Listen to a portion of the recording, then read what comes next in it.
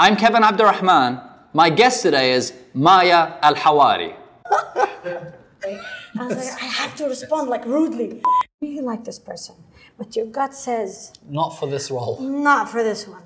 Yeah. Especially when you're angry. 100%. Good one, Kev. Good one. Very professional. For a couple of minutes, let me know. Yeah. Allah.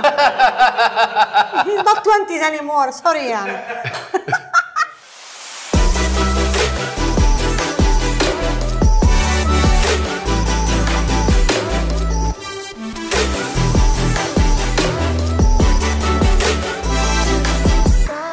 Who am I? 3 simple words, the answer of which is very often difficult to face. We all face pains. We all face challenges. We all at times face questions that we don't have the answers to.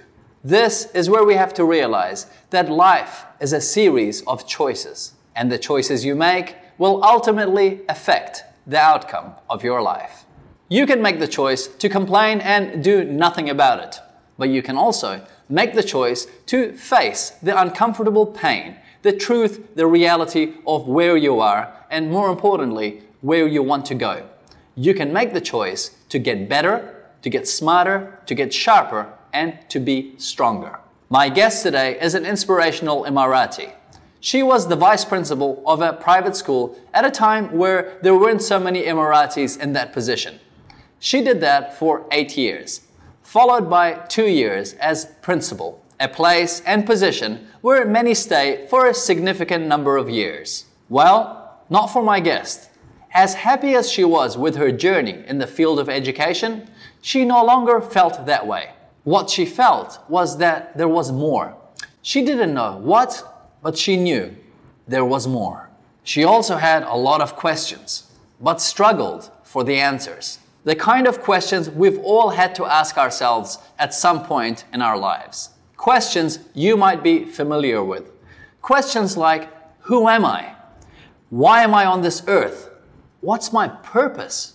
My guest had to learn to cope with one of her kids being disabled, or as we like to call it in Dubai, people of determination. My guest has also had to deal with the stigma that's associated with being depressed. And while going through her depression, she faced over 30 rejections while applying for jobs. She felt like she was drowning. What did my guest want? Well, at that stage, she didn't know what she wanted. She didn't have a sense of direction. She didn't have answers. This went on for 5 years. My guest finally decided to grab the bull by the horn. Her frustrations led her to seek answers. Answers that helped her set new goals. Answers that helped her grow. Answers that today she shares to inspire and help others. My guest started off fearful, but today she is fearless. She is bold, she's brave, she's bombastic. She's a wife and mother of 3 kids. She's the chairperson of the Board of Governors of Dubai Carmel School. She trains government employees on building their leadership skills. She was awarded the Ambassador of Knowledge for the volunteer work she did with the Red Crescent, and was chosen as one of the 50 social media icons and influencers to represent the Year of Tolerance as a tolerant knight. My guest is thankful for her depression and says that it was the best thing that has happened to her because it led her to become the first PhD scholar on emotional intelligence and its effect on leadership in the United Arab Emirates. My guest exemplifies the words she shared with me, that nothing is far-fetched. If you or someone you know is asking the question, who am I? Then let me tell you, friend, that you are somebody unique. You are special. And I hope that the conversation I'm about to have with my guest will help you realize just that. That you can take control of your life. That sooner or later you will figure things out and that you can go for what you want. That truly nothing is far-fetched. This is How Do They Do It? I'm Kevin Abdulrahman. My guest today is Maya Al-Hawary. Thank you for making it. Thank you for having me. We had this conversation prior to recording where we talked about we brought about age, and we talked about youth and looking and feeling youthful. And you said something interesting that I hadn't thought about, because I was telling you that I'm 39, closing into 40, and I've been looking at doing things like making sure that I'm vegetarian based in terms of food and doing what I need to do to look and feel young. I mean, my mum is always concerned, I'm worried about Kevin. But now I'm thinking if she keeps on saying that, I'm on the right track of feeling and looking young. Then you said something interesting, which is going to make me think for a bit about it. What was your thought? Well, the first thing there are two things that keep you young. I mean, food is important, the workout is important. I mean, don't get me wrong, I work out every day, religiously. You go for walks? I do. Yeah. I do walks. I'm old enough and mature enough to say I hate the gym. And I don't hate a lot of things, actually. I try not to use the word. Hate is such a strong word. Yeah, but I actually don't. I don't fancy it at all. Yeah. I like to be in the universe. I like to connect with the sun, the moon, the grass, the trees, yes. the air. So that is important. That keeps me sane and keeps me, thoughtful and well-rounded as a being. Food is amazing and moderate there. But there are two things that I think really, I not just think, I believe makes a difference. Number one, being optimistic all the time. It kind of is hard, and it does take practice. And it also does take some reassurance from the universe, or as we call him, Allah or God, whatever energy you want to relate to. Having that faith that everything is going to be all right, that this too shall pass. Yes. Constantly, even in the most time needed, in times of turmoil, to still have that faith, that really helps. So that's one. The other thing is having faith in others and seeing the goodness in others rather than seeing it the other way around. Today, we tend to see people as guilty until proven innocent. In fact, it was always innocent until proven guilty. Yes. But then the experience with people and what we see from what is happening around us makes you discouraged not to see the goodness in others. But keep that up, because what you see is what you get. Well, I mean, what you're saying, all great leaders understand. If all great leaders are able to bring the best out of their people because they see the best in people, even when those individuals don't see it in themselves. Because absolutely. We grow to the level of expectation we have of others. But you put it in a frame of mind that kind of positive expectancy actually affects your inner self. Absolutely. It affects me because I know that I've chosen a track and a path is to give to others. I know what my vision is in terms, any vision, if we come to break it down, is different than your objectives. Yes. Objectives will always be selfish to you. And that's a good thing. You need to take care of yourself. You need to be you. You need to find that it for you. Yes. That makes you. But why are you the way you are? Get inspired. Whether you're in Dubai for business or pleasure, the last thing you want to do is blow your budget on accommodation, which is why I recommend you check out our host venue partners, Rove Hotels. Beyond being price sensitive, what I love about Rove Hotels is the fact that they are a combination of cafe, culture, and just coolness. Even my guests, many of them, when they arrive before we record or after we finish recording the podcast, they actually comment. They go, wow, this place is cool. The vibe is amazing. And it is amazing. So if you're in Dubai for business or pleasure, I recommend you check out our host venue partners, Rove Hotels. This episode is brought to you by M Dojo. Whether you're in business or new to business, you need three things: a good website, traffic, and being able to convert that traffic into paying customers. That's what M Dojo does best. They're able to create for you a functional, state-of-the-art website, drive targeted traffic, and put in all the elements needed in order to convert that into paying customers. Isn't that what you want? Of course it is.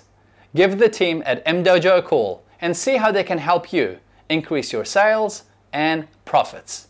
Tell them I sent you. Their website, mdojo.co. The vision is always for all vision and visionary people. And we are all visionary, but we have to know it and see it, is to give back to others. That's why we were brought on this earth. If we were brought on this earth to live alone, then why should we even think or worry about or even feel guilty? I mean, why? We are here to deal with each other, living on this earth. I mean, I'm a Muslim, alhamdulillah.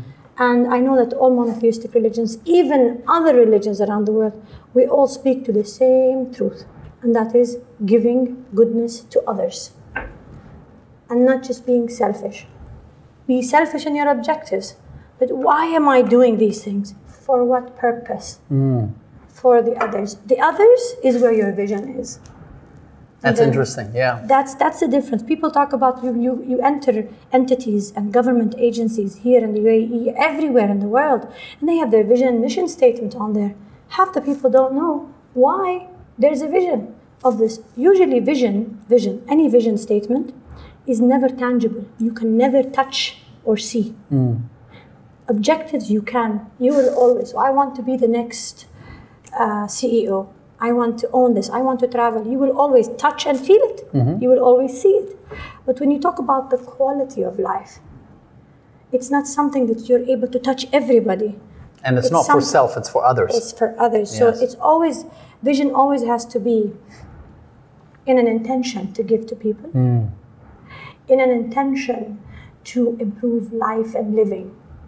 And I live in a country where our ancestors and our sheikhs, like Sheikh Zayed, God rest his soul, and his children and his siblings, and his successors, we're all breathing the same words he used to have.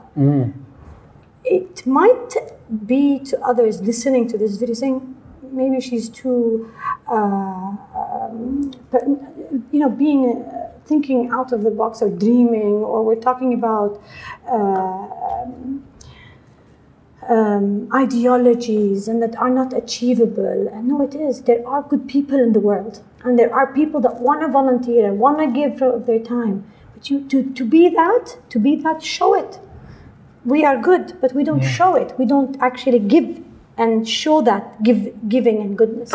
It's also about relationships. I mean, what you were saying is, looking the good and seeing the good in others, for others, the intention of doing good for others. It comes down to relationships. Absolutely. The importance of relationships. I was listening to a podcast by Esther Perel. She's a psychologist, and she says that the quality of your relationships determine the quality of your life. True. And when I put all this together, it's interesting. You were saying in terms of having a positive perspective or having a positive outlook in terms of expecting of others, being optimistic, and relationship, they all go hand in hand, because I've never seen a great individual who I admire or a great leader who's done great things, who's grumpy, self-centered, and is negative or what have you. It's never like that. Absolutely. It's exactly what you've said, Absolutely. but it requires that level of thinking to go, oh wow, these are actually common traits. It's like gravity. But in this case, you can choose these traits. One big factor to add to what you're saying, and what you're saying is actually very true, but from my experience, that kind of leadership needs time. So if people are thinking, oh my gosh, I'm not that at all. The fact that you're comparing yourself to what we're saying right now is a beginning to change. It means there is that seed to improve, but you don't know how. But there is good news there. It's time. Yes. Time and patience. Great leaders have patience.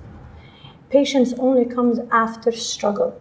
Actually, patience is the last skill you learn once you're in a struggle or turmoil or bad time. You will find yourself when you've passed through and sailed, and you're looking back and you're thinking, wow, I actually passed, like I actually did it. I didn't realize I had that kind of patience. Yes, you do. And it only comes after you learn that good things take time. Yes. Good things need hard work. Good things come to good people. So these are very important and crucial things that I learned. Yes. They're very simple but very deep. Good things doesn't happen to people that don't strive. Yes. There needs to be that desire to actually do. You can't just sit on a chair and expect it to come. You have to expect good, but you need to go for it as well. Very well said, absolutely. If we pick a pivotal point in your life, depression, can you tell us about Maya Al-Hawary prior to her depression? The things that you were doing, the journey that you were leading, and then perhaps how you got into that depression and how you got out of it to the great things that you're doing today. Because I feel that the viewers, who are watching the video, the listeners who are going to listen to this, the people that need to connect will really resonate with this journey, and hopefully in the help to, and the strive to actually help them if they're going through tough times. I hope so too. Actually, I chose to say my story 2 years ago. I started this journey because as we are younger, we're raised that sharing is caring. But then as we grow older, sharing is less because either we don't care too much or don't even share at all. Forget it. Like, don't say your story because people will judge you. Yes. But if you say it, if you put that, again, optimistic, if you say that you are there, you're doing this for the right reasons. Yes. It's inevitable that it will be accepted and taken the right way. Yes. So prior to depression, I was breathing. Post-depression, I am living. Interesting. So pre-depression, I was with my children, your normal life, mother. I loved it. I went through a sick child at one point, special needs. Went through all these hospitals in and out, beautiful 3 children, raising them, having fun, my parents, my life, my career. I always felt like in the back of my head, never really stuck in my mind and thought of it and really worked for it. I always felt that I was different. Okay. That I had something special in me. And it showed with my relationship with my children, with my mother, my father, my husband, and his relatives. But as in a career sense, I always felt that I am unique.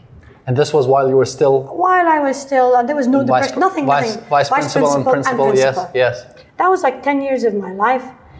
When I became principal, by the end of the 2 years, I found out that I absolutely didn't like what I did. Like, I didn't enjoy my career.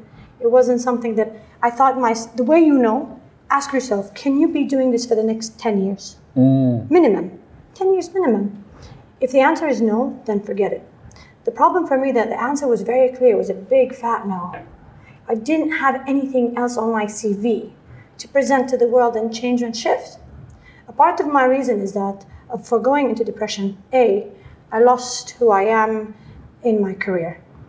I didn't know what was my next alternative. That same summer, I decided to leave. And I left for the right reasons, actually. And I had no regrets at all. When I took the reason, it was an educated decision. And I left not with a heavy heart, but I just said my goodbyes and left. That same summer that I left, a friend of mine, her child, she was 18, she died in a car crash. Oh dear. And that kind of like woke me up. I felt like I was sleeping for God knows how many years. And somebody just woke me up, slapped me in the face, and thought, what? Oh gosh, why? And I began asking questions. And I want to say that depression was the best thing that has ever happened to me. The best thing that's ever happened to me. Which is not really a common statement, or you don't find the word depression in the sentence, best thing has ever happened to me. It was the best thing. In hindsight. Absolutely, because again, you look back and you think, I wouldn't have been the person I am today. So take us back to how you were feeling at that point. At that point, it was when you think of hurting yourself, you have children and you feel like you're worthless, useless, and then why on earth was I brought? Is there really a superpower that's taking care of me? Is there really somebody that energy, that God is there? Why am I going through this? You ask those questions. Was this boiling through? Because it seems like you had a good life. I did. You had a great job. You had your family. Yes. Kids, husband.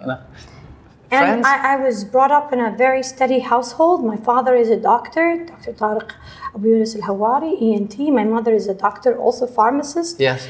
I have a brother. He's a managing director, chairman, and we come from a very educated family. It goes to say, it doesn't really matter. Depression doesn't know ethnicity, doesn't know background. Yes, there are reasons that are in your subconscious. It definitely has something to do. You know, depression is genetic. There is part of that. You know that depression can come. Not only can come. There is a trigger, but there is actually some the little things that happen that build up slowly in your subconscious from childhood. Comes out later with trauma. Get inspired. One of the questions that I get frequently asked is, Kev, how can I increase my motivation? We see great individuals, we see achievers, like many of the guests that I'm bringing on the show. They have the energy, they do so much, they're in a state of flow. How do they do it? Well, my team and I have released an article which I've made available on kevinabdulrahman.org/blog. The ultimate biohacking guide to increasing motivation. Or you can simply Google Kevin Increase Motivation and the article should pop up right at the top. It's absolutely free. Read it, and most important of all, take the bits and pieces that are relevant to you and apply it into your life to increase your motivation. I hope you find the article of value. If you do, feel free to leave your comments and also share it with your circle of friends. Again, you can Google it, Kevin Increase Motivation. It'll be the first link that pops up, or on my website, kevinabdulrahman.org/blog. I mean, everybody gets stressed out at work. So it's not because of stress, but stress and the death of that child, my friend's daughter, that broke it all, like came tumbling all down and brought up that those feelings. And you know, the bad part was that I really felt like with all that, I felt the guilt that how can I feel depressed? Like, why am I even depressed? There's nothing to be depressed about. Yes. You know, so you feel guilty even more. Yes, because you're not accepting of it. Because you're not how you're feeling. Absolutely. That was one part. And then as I was going through the depression, we come from a culture where you're not allowed to say that you are depressed because you'll be judged. Your family doesn't take it very well. Yes. Although I come from an educated family. Yes. But these are expectations that you're also afraid to face. Also, society, if you say, I'm depressed, people will not come near you. Also, finally, myself, because I had this mindset, I also didn't accept that I was depressed and didn't accept to go get help. So it lasted that long. 5 years is a whole lot of time. That's a long time, yeah. A lot of people told me, Maya, why would you even leave yourself to go through that? I always feel like it was a bless that I took 5 years. I learned so much about myself in the 5 years. I did so much research. You gave yourself time to simmer. Although I didn't know it. Like, I didn't realize that now the 5 years, it almost felt like I went abroad to study and came back. We talk about living in a world that's so connected. We're more connected than ever before through whatever means that we have, through all the means that we have, and yet we live alone. It feels so lonely. Of course. During that period, did you feel like you could reach out to people? No, not at all. Not at all. I wouldn't dare to open my mouth. Should you have? I really believe that it was supposed to be the way it was. Because I was alone, I did a lot of thinking, a lot of contemplating. Like, I believe, Kevin, in the way it was. If I were to look back, would I have changed anything? Not one wink. It has changed me like 180 degrees. Yeah, you can't be the same person completely. You're not the same person. I'm more determined. I have perseverance. I'm consistent. I'm proficient. I know what I want. I'm more driven. I know I've found my vision. What's important, if I can I take you back just to that place where you were depressed, because it's a low place. We are not doctors. Use your common sense, please. I have to just say this. Okay. Like, if you're watching or listening to this, we're just having a conversation. Sharing my experience. Yeah, like use your common sense, but it's a low place. Very. A lonely place. It's a lonely place as well. So not only is it low, it's lonely, it's negative. The tent that from which we're looking, the world is not rosy. So even if it's a sunny day, we see clouds. I say this, I guess, from a bit of personal experience without the labeling. What steps did you take? Because there are degrees of depression, right? I'll tell you. But mine was so severe, and I didn't know that it was that severe until I went to my doctor in my 4th year. Okay, so finally you decided to get help. I did, because the depression went away. I was left with anxiety. So the sadness went away, but I was left with anxiety. And the way let me just go back a little bit about depression. Yeah. What has happened is that it was lonely. And what I learned is that you need one good, solid friend. If you couldn't find that one good, solid friend, go see a therapist. Go see somebody that can listen to you and give you some at least just listen to you. Just listen to you. I was going to say, what's the quality you're looking for in that one person? Just to listen to you. Just somebody that will not judge you. Yes. Somebody that will just understand and accept that energy, because being depressed, being around people, you emit this energy, and people don't want that. That's why I'm saying we're not prone to speaking, because people don't want to be around depressed people. People want to always be happy because they're dealing with some issues of their own. So I had that one friend. Also, my husband supported me, but still, it wasn't something that I abused, because he's a good man. He understood what I was going through. He supported me. He backed me up. But it was something that I chose not to make him heavy-hearted with. Yes. Then I had my children. Yes. They were like young. I had to raise them. Then I had the society. I had to deal with them. So on top of the depression that I went through, there were levels of responsibilities plus my work, plus my parents. So I felt like a load of weight. That breaks you even more. It doesn't make you. It breaks you. Sure. And you feel lonely because all these layers don't know what you're really going through. Yes. So that one friend helped. YouTube was my savior. That's amazing. Yeah. Because I am not the read and write type of learner. I'm the audiovisual. Yes. So it saved my life. I even feel that if I was depressed 10 years ago, I don't think I would be here today. YouTube saved me. They should give me money for this. Yeah. I'm serious. Yes. Because I learned so much. And at that time, in 2013, only then the actual Arabic channels started putting their episodes on YouTube. It wasn't accustomed to. Yes.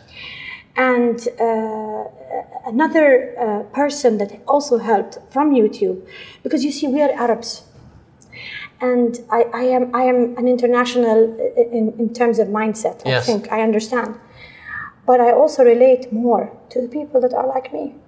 So to have somebody that is speaking that same language that I need, not language in the sense of language, but in the sense of science. Yes.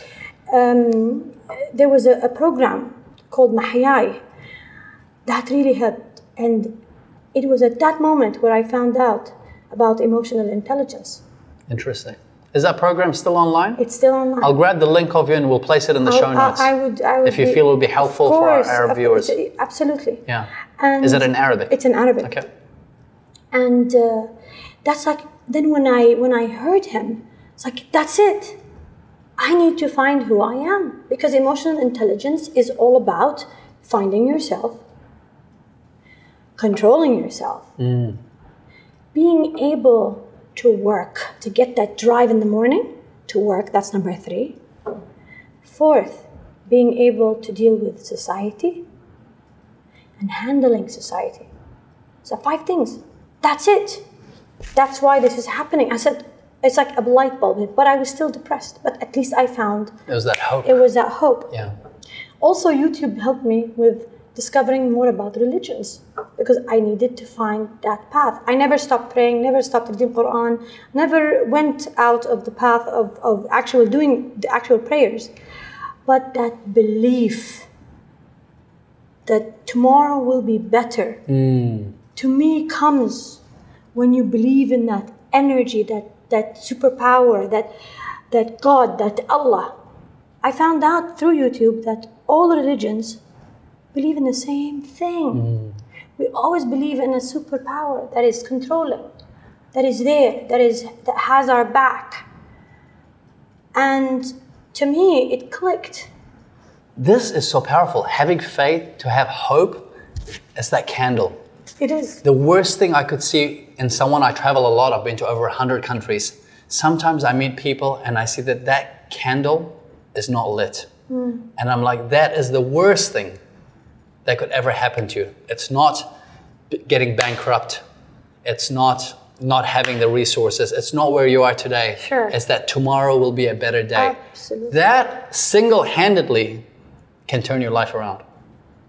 Very much so. I always tell my son, I said, Mom, you know, teenagers today stress way more than we used to stress. Yes.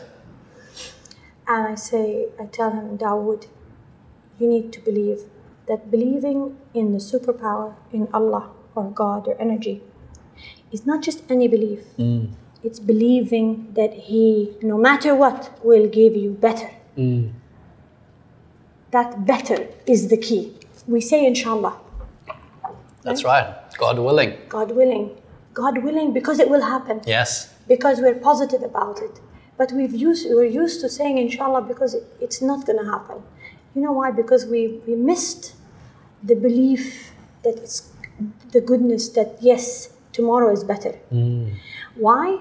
Because turmoil takes a long time. It takes a very long time to become better. And tomorrow is metaphorical. Absolutely. It could be 5 years. It could tomorrow. be 5 years. It could be 10 years. And you want me to be patient for 10 years? For God's sake, I'll lose myself. I'll lose my mind. But if that's your journey, that's your journey. That's your journey. In Arabic, they call it maktub, right? Maktub. It's written. It's written the way it is supposed to be. Yeah. And that's why I say, if I were to go back, I would not change a wink. And because of my depression, I came to know about emotional intelligence. I learned more about religions. And then I also found out that I need to get help. So YouTube was the instigator. That was it. To go and get help. A lot of people were talking on YouTube. A lot of people were, a lot of doctors. It was booming at the time. Yeah. And I did get my help. But when I went and I got my help, I didn't dare to ask anybody to give me a doctor's name. As usual, I was alone. I had to do the research alone. So I got on Healthcare City, their website. Amazing. They have everything there. They even have the names of doctors. I did an educated scan. I looked at who I felt would be the best for me. Sure. And is that because of shame? Yes. Embarrassment. Yes. That you're different, that you are failing. Yes. At leading yourself, leading your life. No one wants to say that. Nobody wants to say that. You don't wake up in the morning going, I'm a failure. Yeah, my name is Kevin, I'm a failure. Yeah. And I get it. I completely get it. And that's why when I meet people today, I'm not a coach, I'm not a life coach. I'm doing work more on an academia side to improve leadership, to improve the leader's self, to be able to lead other teams. And I always tell people, failing is good.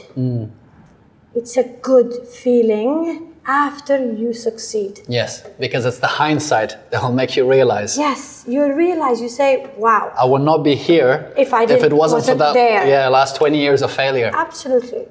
Okay, so you look at the list and the name popped out for you? The name popped out and I went and I got help. I went through some medication and it was the beginning of that getting better. I had the science.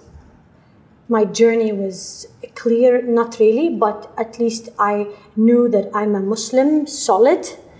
There is a power, solid. I know what's going on in my head and mind. I got this psychological bit of it. I know that I have to start taking charge of my life. I needed that little bit of medication that will push me. Yes. And then you also then learned about emotional intelligence. Yes, and that was the cream. What did you learn? I learned that emotional intelligence will help you 80% in the to lead a successful job and career. Goes to 80% of it goes to emotional intelligence. It's been overtly used over the last decade. Kind of like leadership. People just throw it around. Yeah. If you had to break it down to fundamentals or core, how would you explain emotional intelligence? 1, knowing yourself. Who am I? And it's not about what color I like. It's not about the food that I like. It's more about looking really and being able to face your ego and say, I'm actually good at 1, 2, 3, like skills. I'm actually a kind person. I'm an angry person. I'm not a humble person. To be able to really break down who you are as charisma, as personality, as character. And is this the stage where you need to be accepting of it, or is this just the first stage of highlight or break down who you are? Break down who you are. Okay. To break down who you are, it means look at yourself in the mirror. Correct. Facing your ego. How many people are willing to do that? Example. Yes. Yeah. How many people are willing to do that? Not much, because the question is easy, the answer is super difficult. So hard. So if I want to look at my ego and say, I'm actually good, you'll be able to say that. But I'm actually not very humble. I don't want to see that. So that's where it becomes difficult and tricky. And if you don't have those little things that make you a leader, how on earth are you a CEO and leading people? CEOs, ministers, managers, leaders, all that. That I respect. But it all goes down to the basics. And that is human relationships, human values. Absolutely. You could have everything in the world, but if you're friggin' damn rude, people will hate to be around you. If you're that arrogant, people will just don't want to, they have to deal with you. But the one time you are not anymore in that position, they will throw you like a ton of garbage. Yes. Yeah. You know, so it's, you know, it's just how... There's that saying, careful how you treat people on the way up, because you're going to see the same people on the way down. Absolutely. I can't remember where I read it or someone said it. It's so true. Yeah, I think I heard someone say it. It was really good. It stayed with me. I was listening to, I think it was Simon Sinek, and he was saying that you're only worth a paper cup. Interesting.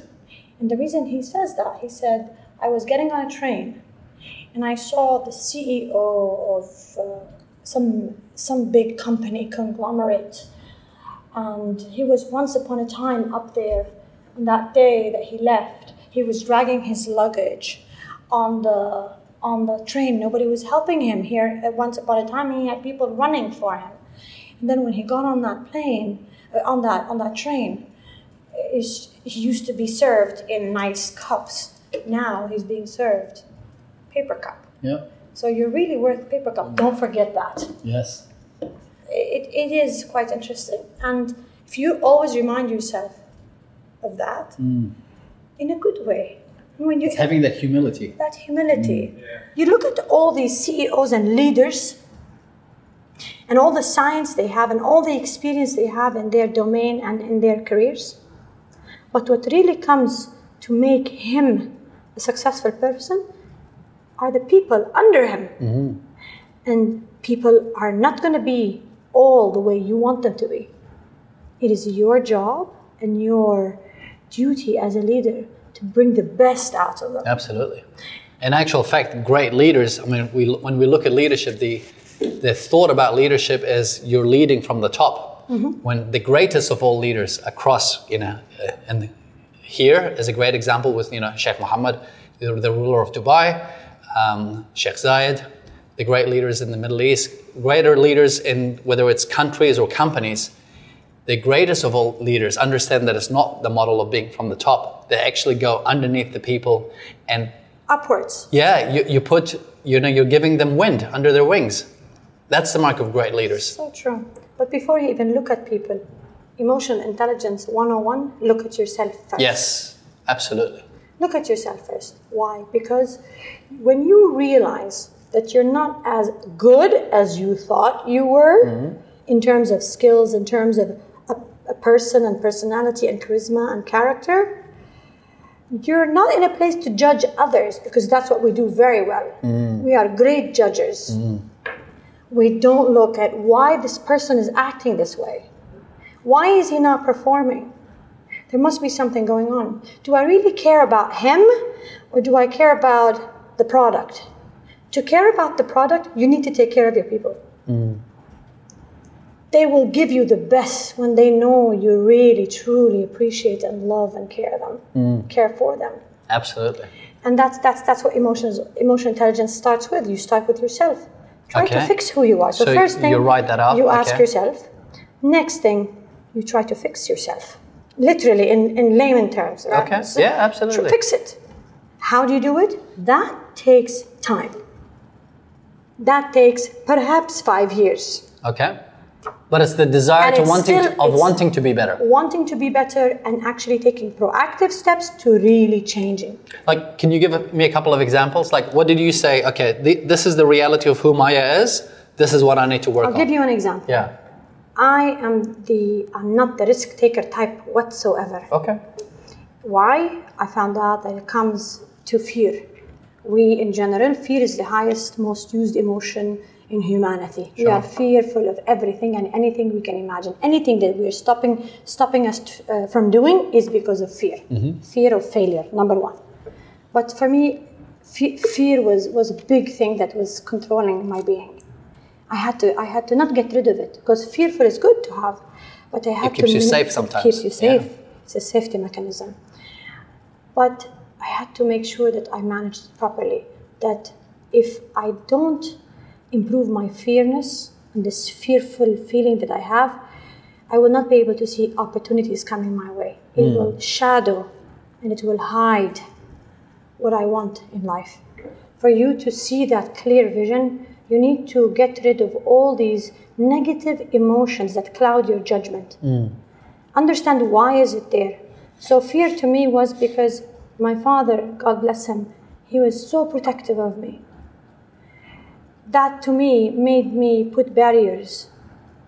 You know, I thank him so much for who I am today, because the kindness I have and the respect that I have to people has come from my parents, how they raised us. They're very understanding of people. They're very respectful of people. And that has been instilled in me and my brother. But at the same time, the fear was always there. I used to be afraid to take the next step, afraid. Although I have confidence. Yes. But still, hasn't been used to my fullest potential. I'll give you an example. So if I were to be on stage or on camera, I would stress. Although when I get on stage, I know what to do. It took me a while to perfect it. And it's that realization that confidence isn't necessarily not being fearless. Exactly. It's not the absence of fear. No. It's actually having that fear but being able to overcome it. That's confidence. That's confidence. So that's something that emotional intelligence helped me get over. People, unfortunately, could blame what, for me, it was something like fear. But there are people that go through turmoil because of their parents' breakup, or divorce, or death. Yes, none of which is easy. You know, or abuse. Yes. What will happen is that they will turn against them and say, I hate you for what you've done to me. Emotional intelligence says, no, you need to face it with intention to improve. Not to hurt others. Yes, not to blame. Not to blame. So you go through it, you go through the blaming process, but then you end up thinking, okay, I'm doing this for what reason? To improve. To improve, you need to forgive. Yes. Because if we take the route, and many of us do, and I have in the past as well, for however long, whether it's a minute, an hour, a day, a week, a month, or a year, or 10 years, or your whole lifetime, the place of blaming others does not help you move forward. No. The moment you realize, okay, it is what it is for whatever the reason, whoever is at fault, as a leader or as a person who wants to move forward, I take responsibility for who I am, where I am today, and do what I need to do to improve. True. Yeah. The other thing emotional intelligence taught me For me, not only to see opportunities, but you know, when we talk about the law of attraction and the power to be able to have opportunities come to you rather than you going to them. Sure. To be able to get that kind of energy flowing and connecting with the universe and what you want, you need to be clear of all those negative intentions towards others. All those negative feelings you have towards others. You need to clear that out, like flush it. To flush it, you need to start from the roots. The roots, what is causing your pain? Because whatever pain you're going through is manifesting subconsciously and affecting your job, affecting your career, affecting what you really want in life. And how you're dealing with people. How you're dealing with people. So to go back and say, I really want it. Some people, whoever they want to face has died or had died. What do?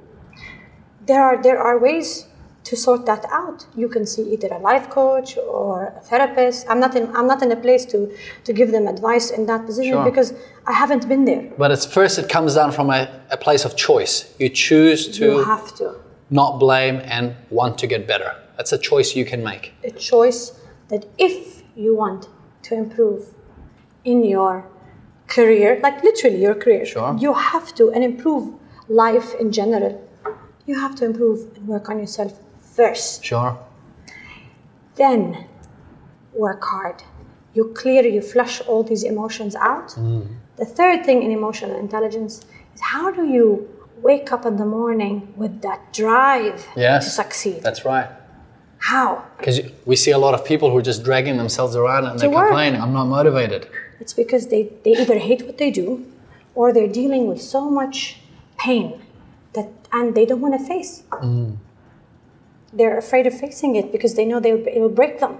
It'll put them back. And that's why people go to addiction of some kind of sort. And when you ask that question of yourself, how did you figure out your answers? Or what did you do to bring out the drive? It was never, I have to say, it was never a question and answer and really actually doing it. I guess you were mulling over it, right? It was something that I kept working on, improving on myself, and not just improving on myself. I had that patience that tomorrow will get better. When you start taking that medication, you start getting better. You actually start thinking clearly. Because what is depression? It's a chemical imbalance. For people that don't know, it's literally a chemical imbalance. You take medication, the balance becomes better. The mind is between the intellect, the brain, is between the intellect and the mind. The mind is what controls your emotions. The intellect is what controls your logic. What the chemical imbalance is that the mind, your emotion, clouds or overtakes your judgment. That's why you're emotional about everything. You're either angry, or like the Joker, laughing all the time, or crying all the time. You're unable to think straight. So when you take the right path, mentally, you improve that intellect, but it's still not as well as you thought it should be. I know all this, how come I'm not using my logic? That's when I took the decision to get help. Slowly with time, it just subsides. And you begin to think normal. That's when the first door opened. And my husband said, Maya, why don't you do your PhD? I think it was his suggestion. You have your master's from the States. Don't you think it's about time, and you're good at long life learning, teaching in university? Because during the 5 years, I also tried to find what am I good at. I applied to over 33 jobs. I still get refusals. I was not called to not one interview. And you're not, at the time, you were not allowed to, not allowed, but it's not something that customary where you go and give your CV and say, and people actually see you and say, oh, this is a good candidate. No, I was refused. Imagine you're even refused career-wise. You don't know what you want to do. But I tried to teach in universities. And it did work, and I used to love it. I used to long to wait it, to go and teach. Interesting. And Can I ask you, how did you deal with that period of being rejected and feeling lost? Because we spend, many of us, through different phases of our lives, we spend time being lost. I don't know what I want to do. at the time, how I dealt with it, Yeah. I was more broken. Because rejection doesn't help us. It doesn't. It's the opposite of a pat on the back. It doesn't. And don't forget, you're not in your proper mindset. You're not in your proper emotional balanced state. So you're going to feel even more broken and more useless and more worthless and more, why am I even living? Which is not a great place. Which is not a good place. How were you able to come out and I guess find the role of teaching at universities? I want to tell you that my special needs child, looking at them, but at her specifically, and saying she needed me, I had to hang in there, kept me going. That was the reason. The university bit came, there are no coincidences in life. Sure. Everything is meant to be the way it is. The university roles came because there was an opportunity, a window that they were looking for somebody. And I do have experience teaching in universities, even when I was principal and vice principal. So, and it was through a friend. So I applied, and that opened doors to me. But I stayed in those little universities. But today I look back and say, my God, thank God for them. Those 2 hours I used to go and teach as an adjunct faculty, like gave me hope, gave me light. It made me feel, okay, I like this. I like this. Yes. You know. There is something that will keep you going in those deepest times. Yes. There will be somebody, some event, some hope. You have to be hopeful. You have to. It will. Yes. There will be something that will pull you. I remember feeling this feeling of drowning, and that I was right there with the water, and the tip of my nose was barely off, like. That was showing that I was able to grab air. I remember that. I remember that was the visual. If I were to explain to you exactly how I felt, I always wanted to come out for that breathing moment. That's how you are when you're depressed. Wow. Some people don't have that. I can't imagine it. But I'm telling you, it made me who I am today. I mean, I must admit that I've gone through down times for years, but the only thing that kept me going is that hopefulness. That was, I don't know, somehow was instilled. It was there. It was just there. Tomorrow will be better. Whatever it is, it's going to be all right. But that's because your journey is the different one. Yeah, and this is really important to realize that whatever your tomorrow is, that timeline, no one knows. Absolutely. But there is a better tomorrow. There is a better tomorrow, but then my tomorrow will probably take a little bit of time to come the way I want it to. And hanging in there with that belief that it'll be better again. Yes. You believe in what? Believe that it'll get better. Yes. I always used to say, this too shall pass. And my daughter, she says, Mom, you always say that. It's not that easy. I said, you're right. But as a parent, and what I've gone through, it's my role. And I feel like I'm obliged, even with other people that approach me, that I tell them, trust me, I know. That's why I said sharing should be caring, really, truly, not just with children, but even with adult lifelong learners. Yeah. The late Jim Rohn, just mentioning what your daughter said, used to say, don't wish for it to be easy, wish to get better. Yeah. And that's really in line with taking control of the situation and going, okay, I need to do something, but it requires hopefulness. I always feel like in this journey that I was alone, yes, but looking back, I really wasn't. Yes. On a larger scheme of things. I cannot stress enough that it is meant to be the way it was. Even when that first door opened, I felt like I left a closed room, a circle. I don't know why it was always a circle. I felt like I was in a dome with no windows. And when that first door opened, And I stepped out. I can see myself stepping out and closing the door with hesitation. With hesitation, I was introduced to the world. That's exactly how I felt.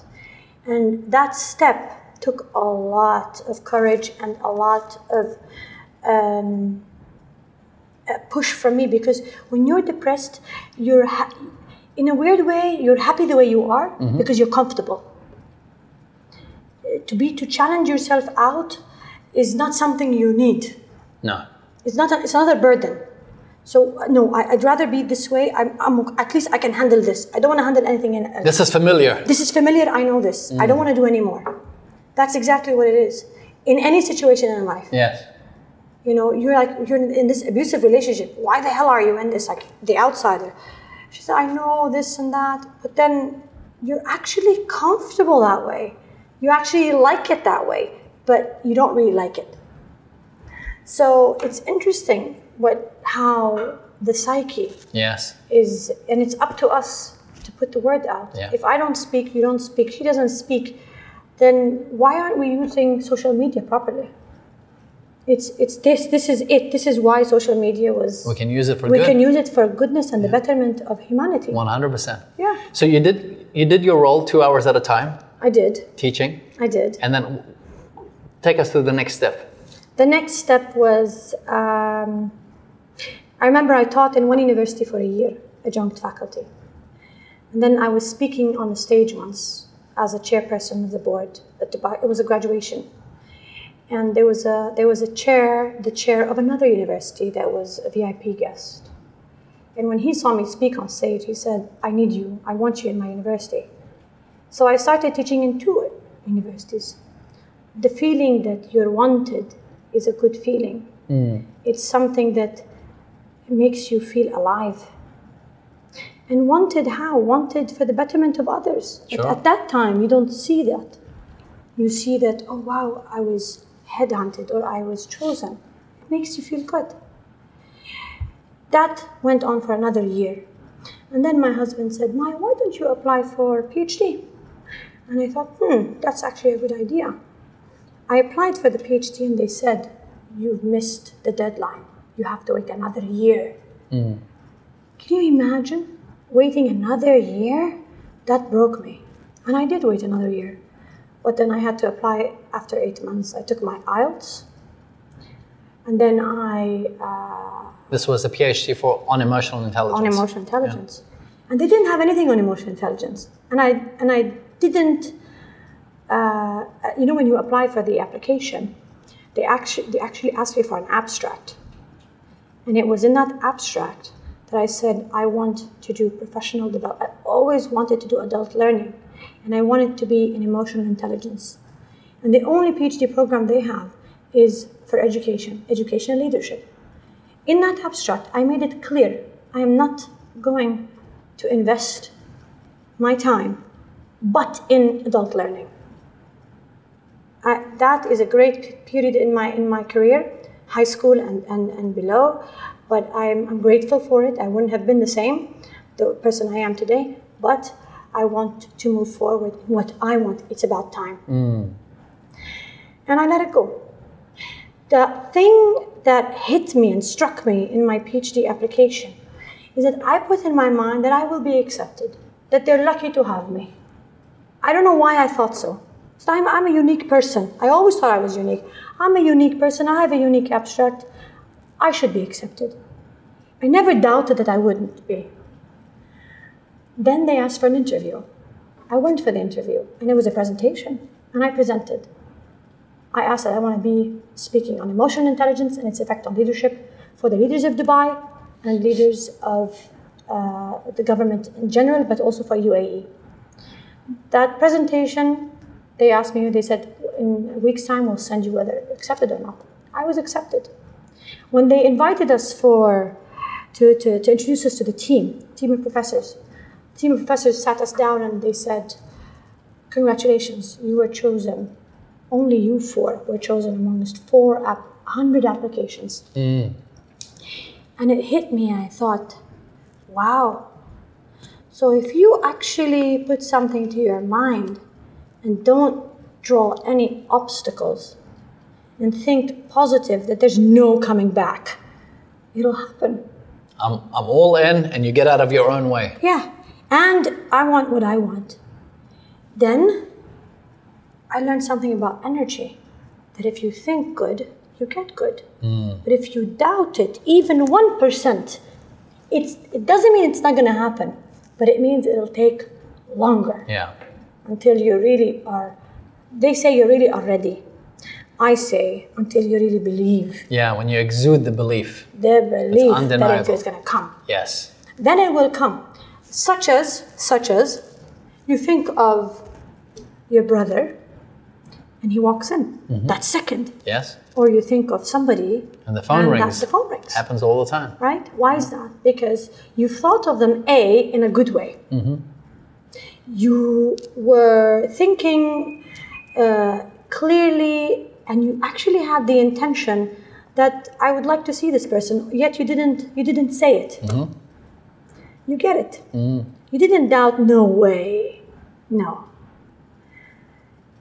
As if you're in a parking lot and you're looking for a parking spot. That's right, yes. You manifest. Even before manifesting, you actually say, I'm going to find a parking spot. And people are like in lines. And 2 rounds of work, and boom, you have a parking spot. Why is that? That belief that you're going to get it. Such is life. But I learned, the bigger the ask, the longer it will take. That's a good one. That's a good one.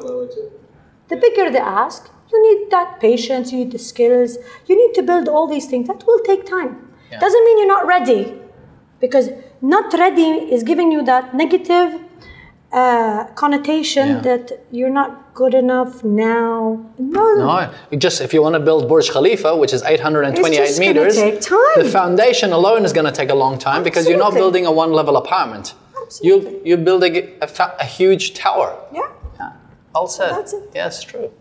We always hear people saying, what you want wants you. Yeah. What you want wants you. Absolutely. Yeah. If you wanted that bad, it also wants you that bad. Yes. But if you wanted half, or 1% minus or 2% minus, it's going to want you 1% minus, 2% minus. It's that energy that, it's interesting. We're all physics. Yes. Physics, literally physics. We emit waves. So if you throw a stone in the water, you're going to see the actual That's right, waves, the ripple effect, right? Right? Yeah. If you do it also, and you do it on the sand, you'll see a smaller ripple effect because of the density of the sand. So if you throw the same stone in air, do you see the ripple effect? No. But does it mean it's not there? It's there, but you don't see it because it's not visible. That's why it's happened, and I'm sure it's happened to you. You're at an event or you're in a room, someone walks in and you go, I like the vibe of this person, or I don't like the vibe. Those Absolutely. are vibrations. You are that same stone that was thrown into air. Only you are a living being. So it's continuous. It's continuous. It's a soul that's thriving. It's what's here, what you intend. Are you all about good intentions or bad intentions? And that's why when you walk by and open a door, people in the room say, I like that guy, although I don't know you. Yes, absolutely. Why? Because as you're walking, the ripple effect, physics, adds on to it is that happiness mood. Correct. Or sadness mood. Is it like mood. this or is it like that? Yes. So what you want wants you. A question I want to ask you based on what you said is dealing with people. Because this is important. I've just picked up a book which I'm going to read, which is called Surrounded by Idiots. Great title. Nice. I was like, I'm taking this book. Right. The premise of the book is it feels like you're surrounded by idiots, but if you actually realize that it's not the case, we're just all very different. So from a perspective of someone who studied emotional intelligence, who applies it, what are your thoughts in terms of suggestions for people that are watching and listening? Tips on how to deal with people or how to better deal with people? Okay, so I'll tell you a little bit of a semi-story before, so that we can get to that point. Sure. when I started my PhD, I was supposed to do something on technology for emotional intelligence, but I had to do it through technology. I didn't know any technology. I only had social media. I only had Instagram, and at the time I only had 600 followers. I told her I only know this. She said, you know, there's something called micro-learning videos that you can do. People now, their attention span is 1 minute, 2 minutes maximum, and you can talk more about emotional intelligence in that regard. And I did. It boomed from 600 to 7,000 followers. For somebody that doesn't sell makeup, fashion, to me that was a big boom. That's in 6 months. Yeah. Social media taught me so much. It gave me a lot of confidence about people. I learned don't do things on social media that you don't do in real life. So that means be authentic. Be authentic. I am an authentic person, so when I meet people, how to deal with people, I always assume best. That's a great tip. I always do that. It could be something that people think differently of. Assume the best. Today I will tell you that I do assume the best, but trust, you need to wait a little bit to push that full trust in. Okay. So assume betterment, but don't give it all, like don't give it your all. Be kind, be respectful, have that, your values, never let go of your values. The values of dealing with people and making sure that everybody can teach you something. Sure. That's an attitude. You would learn even from the person that's cleaning your doorstep. Yes. Or cleaning our streets. I always like to talk to these people that are cleaners or workers. I learn from them, and it puts me at a level where not to appreciate who I am, not at all, but to understand more about their emotions and their feelings and who they are and what they went through. To be able to, there's that interest that I love to learn more about. Who are these people? How different are they? We're not that different. It's just the fact we didn't choose to be who we are. He didn't choose to be who we are. So we're not different. We're actually the same. So I remember thinking, okay, so if somebody says salam alaikum or hello in real life, I would respond. Yes. I do the same on social media. If somebody says salam, I say salam alaikum. When intentions change, that's when you start changing your language, however, with class, with respect. Remember, I always remind myself with why I even started. I didn't choose to start. I didn't choose to get on social media. Yeah. It was something that was thrown at me because of my research. When it boomed, I was thinking to myself, Maya, this has got to be something. This has got to be part of my journey. It took a while until social media opened doors for me. Social media actually got the marketing part out, that I began training for governments. People started saying, okay, she has something to say, why couldn't we bring her in for a training? And social media can get to your head, such as life. Yes. When you become famous or rich, or you feel like you're different than everybody else, you start looking at people down.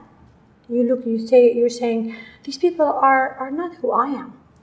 I learned that even the thought that you don't say, the thought that you're better than people, there you need to control and retrack and go back and say, oops, here we go again. No, Maya, this is not you. This is not why you're... Not to lose yourself. Not to lose yourself and lose who you are. Always stick to your values. Yeah. Our values are beautiful. The reason I asked about people is because there are a lot of people who would like to lead teams and they'd like to create high-performing teams. And they look at great leaders who have achieved so many things, and every great leader knows that they can't do it on their own. He or she is able to achieve a vision because of the people that can come together and work together. Sure. But the reality is, whether it's 5 or 500 people, just even with 5, they're just different characters, different things. But they have one thing in common. They're not selfish. all these leaders we hear and we Yes. speak of, the successful ones, Yes. are not selfish. So a great tip, like a first tip would be look for the best in people. Look for the best in people. Get inspired. Imagine if you could present yourself, your thoughts, and your ideas with clarity and confidence. Imagine if you could speak to influence and impact. Imagine if you could communicate like a commanding and charismatic leader. Well, you can, given the right information and the investment of effort from your end. How do I know that? As a public speaking coach, I work with CEOs, world leaders, and presidents. And when they hire me, they expect nothing short of results. And over the years, it's been 2 decades now, 2 challenges have risen for me being unable to help the majority of people. I'm usually on a plane, with the majority of my time being booked a good year or 2 in advance. And my one-on-one session to work with someone in person generally starts at $20,000. So we solved the problem by making my public speaking course available for you online. Everything that I teach my clients when I'm working one-on-one, thoughts, tips, strategies, how to do things, all on video, all sequenced in the right order for you to be able to watch, rewatch, practice, and refine your presentation, your speaking, and your overall communication skills. And guess what? You will get results. Now, you can have this course not for the $20,000 that my clients pay me when we work one-on-one. You can have it for $997. That's right, just $997. You might be thinking, well, why are you offering something that you charge $20,000 for $997? It's simple, because those who want to work with me one-on-one will still hire me. But for many whom I might be out of their budget, this is a great way to develop their communication skills, to cut through the noise, to rise above the rest, and to beat their competition.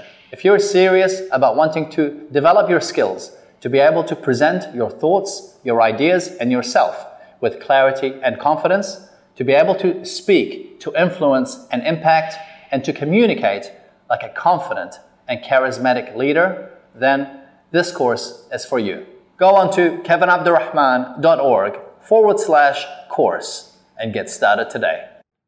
Bring the best out of people. How do you do that?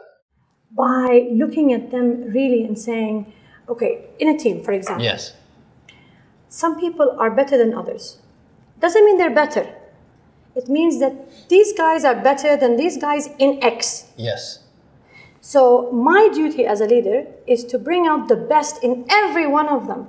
Remember, we're all on this earth for a reason. We all have our journeys, we all have our visions, we all have our objectives. Yeah. We all think differently, and we have different abilities. So you could be good in public speaking. Then if this guy is good in public speaking, I will always put him to be on that stage marketing for the company because he's good. Somebody else is good in strategy. I'll do that. But don't blame the public speaking guy On why for their not, work why on he's strategy is not good. working on strategy. That's how people thrive. And that's how people look up to their leaders, because as a leader, you need to believe in your people. You need to believe in their abilities and their capabilities. What would be the, I suppose, if there is a shortcut, what would be the hack for leaders or individuals who want to bring out the best in people? So let's say they check the mark of saying, okay, I want to bring the best in people. I will look at them in the best possible way in terms of achievement. How do I figure out very quickly with the people that I have who's good at what? What would you recommend? What tools to use?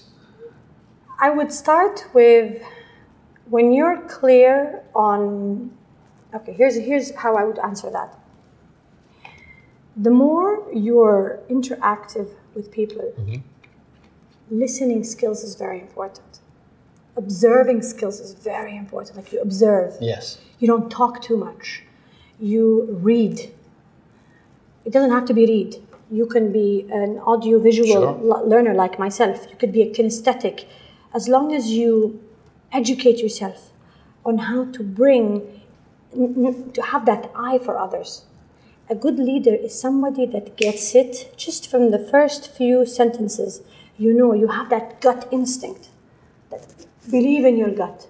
if there's something I would say, look at who you, listen to this. This is mostly right. This gut means truth, but sometimes we don't like to look at it. Yeah. Sometimes because we don't like the answers. We don't like the answers. You really like this person, but your gut says, not for this role. not for this one. Either you find then another role where your gut is satisfied, and the gut thing comes with experience. I was going to say, because this requires a whole heap of fine-tuning. Absolutely. Right? So if someone doesn't have that level of experience, what should they look for in individuals? Or if they don't have the opportunity to hire, they're just given a team of 5 and they need to be able to achieve an outcome or work on a project. How would they be able to bring out the best in their people? Wallahi, I'll tell you something. It's not an easy task. No, it's not. That's why I'm asking it. And it's something that yet until today people are trying to find the answer to. All you could do is do the research about this person before hiring them. Yes. Ask the right questions as you're in that interview. Do those reference checks that will satisfy you. Yeah, but the thing is, we live in a world where people talk so much. They talk absolutely. the sun, the moon, and they can bring you the whole planet overnight. Absolutely. These are some of then comes reality. These are some of the risks that a leader has to take. There's an example that came to my mind now. There was a gentleman at Bain Consulting Group. And he goes, everything comes with a manual, right? A car comes with a manual. The camera comes with a manual. Laptop comes with a manual. Your phone comes with a manual if you want to use it. Everything comes with a manual, but people don't. Wouldn't it be awesome if you could actually have a manual for each person? So what he actually did was he goes, he created, I think, a sheet where he then noted down. He goes, here's how you can get out the best in me. This is how I best operate. These are my strengths. These are my weaknesses. And this is what brings out the best in me. And then he asked a few other people to write an assessment about him. And that made me think, this is interesting. If the people I'm going to work with, if I could have everyone write and figure out, let's say, for example, if I figure out from my brother, because we're very different. Right. And if he knew a lot of things, because with years of experience, this wisdom has come of suffering, just even between the two of us. He's laughing, it's true. That we're very different. He is so analytical. He likes to know every single thing. I'm like, God, buddy, I'm thirsty. Water, excellent. Yeah. He's the kind of person who goes, 1 second, I need to read every single aspect. I need to make sure it's good. No, this is not good. That is better. And we can just go into a whole heap of frustration. But if I have a 1-pager from him that says, I'm this kind of a person, then I'd be like, okay, in order for me to communicate with him better, instead of saying, thirsty, here's water, I'd be like, hey, here are the details. Take your 5 minutes, work it out, come back to me and let me know what's the best one. Right. So I'm able to get the best out of him. I have an answer for you. Yes. In fact, those big companies, international conglomerates that have thousands of employees and branches around the world, how do you think they hire their VPs, their vice presidents? Their CV is amazing. They do a psychometric test. Sure. Because it's all about people, skills, relationships. Absolutely. That's what I'm saying.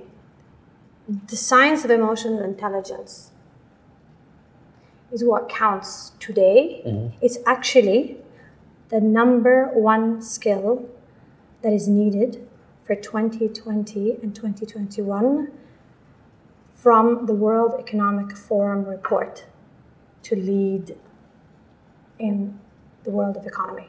So say, for example, I'd like to have it. What does it require of me to do? We are in a world of artificial intelligence. Yes.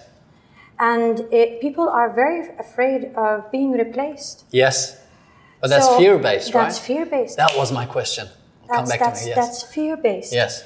And for CEOs, you're still going to need people to work hand in hand with the robotics, artificial intelligence, but the roles, so what you learned 10 years ago and what I learned 10 years ago is not going to be relevant for the next wave. Absolutely. So the proper leader, why is psychometric testing is needed is because how are you going to handle the shift in careers that is inevitable of your team members? How are you going to handle that change? How are you going to manage that change and still end up triumphed and still produce and still come out with numbers? It takes a lot of patience, perseverance, belief in your team. You have to have a vision in others. You have to believe that they're capable.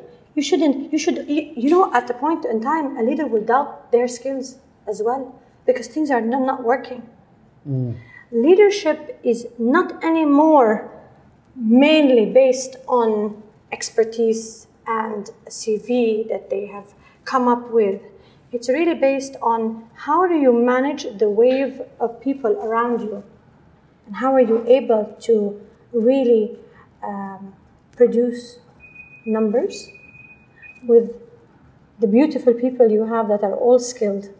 Who are all very different, who will all come with their set of challenges and differences. What would be some quick fire tips, if there were 4 or 5 tips, to help with developing that skill? Because you're saying emotional intelligence is the number 1 skill. Yeah. That's going to be required of every single leader. What would be, from your perspective and your experience, what would be the tips to at least get individuals who are watching this or listening to it to get started in developing that skill? Okay. Number 1, meditate. Interesting. I wouldn't have thought that. You have to sit alone and reorganize and prioritize what is most important to you in life, to you as a person. Because this applies not only just in the corporate world, this applies to you even as... On a personal level. On a personal level. So you need to meditate, and meditate, you can do yoga, whatever, but for me, meditation, this is why I love my walks, because to me it's therapy. I not only connect, I not only take a break from all the noise around me, but I also have that time to reflect. It's your time. It's my time. And I like to do what I like to do. I even put on some music, and I like Arabic music. It just puts me in another wavelength. Yes. And I feel that literally, I've always felt like if I were not a human being, I would have been a bird. Okay. It feels like I'm flying and I'm able to reflect. So meditation, to reflect. Always keep in tune with your values as a human being and know that what you care about are the same things that others care about as well. Okay. So I remember always sitting in conferences and coming out and speaking. And I'm still a scholar, you know, and there are professors sitting down. I always felt like I'm less. But then one day, I was watching a professor get ready to talk, and I was observing them. And I saw that she was so like stressed out. She was sweating, and we were only about 20 people around. She's about to deliver her research. And I looked at her and I said, listen to me. Only you know what is going to be said. Number 2, only you are the expert in this. Nobody else knows anything about this. So don't be afraid. She said, I never thought about it that way. I said, yes. What you worry about, everybody else worries about the same thing. Sure. That's 2. 3, be humble. Be humble. Expose yourself a little. People like to look at their leaders. Misery loves company. It's so true. Show that humility, that you too are going through some things. Let people come up to you and say, it'll be okay. We know how you feel. Let them support you. That it goes such a long way. Lead by example. So don't ask people to walk the walk if you don't do it. It doesn't make sense to them. It'll always feel that you're up, they're down. Don't arrive late at work and then expect everybody else to be there at 8 a.m. Yeah. 5, believe in your journey. Have a higher purpose. Have that vision. All these are really very basic, simple in the sense that we don't talk theories. We're talking basics. Yes. Instincts, humanity.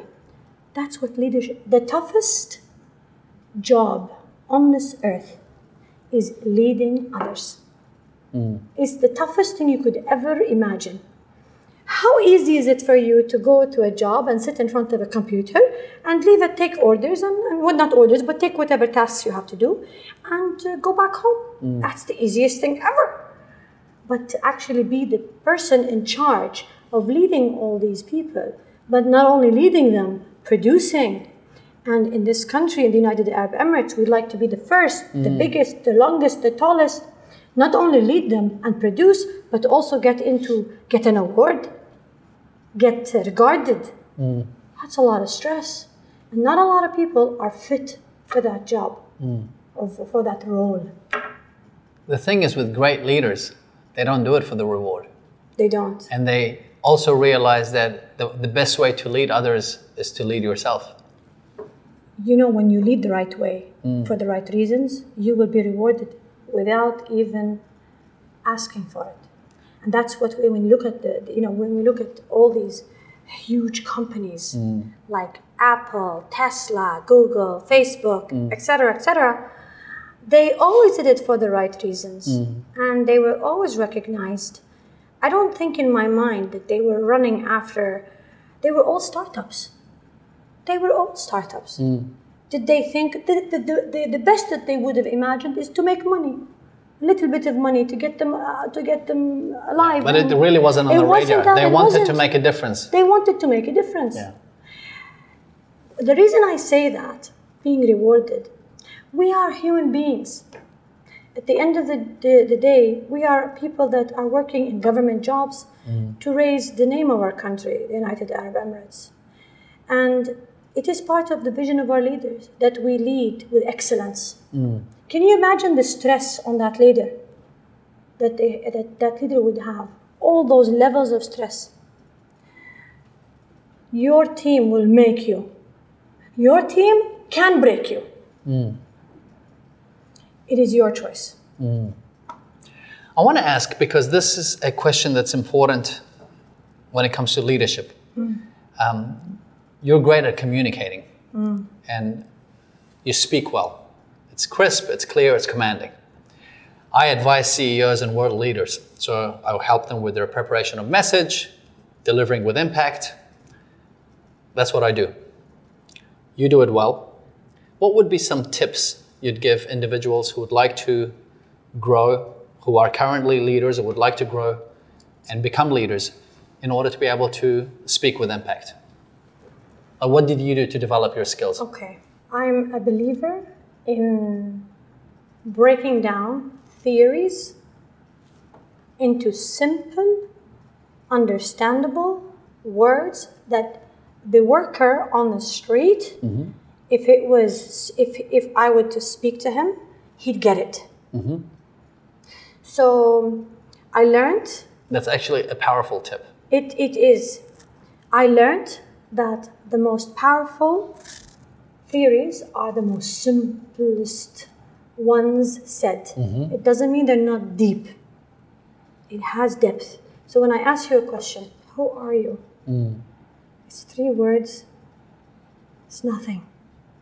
You say, well, I like to travel, but no. Who are you?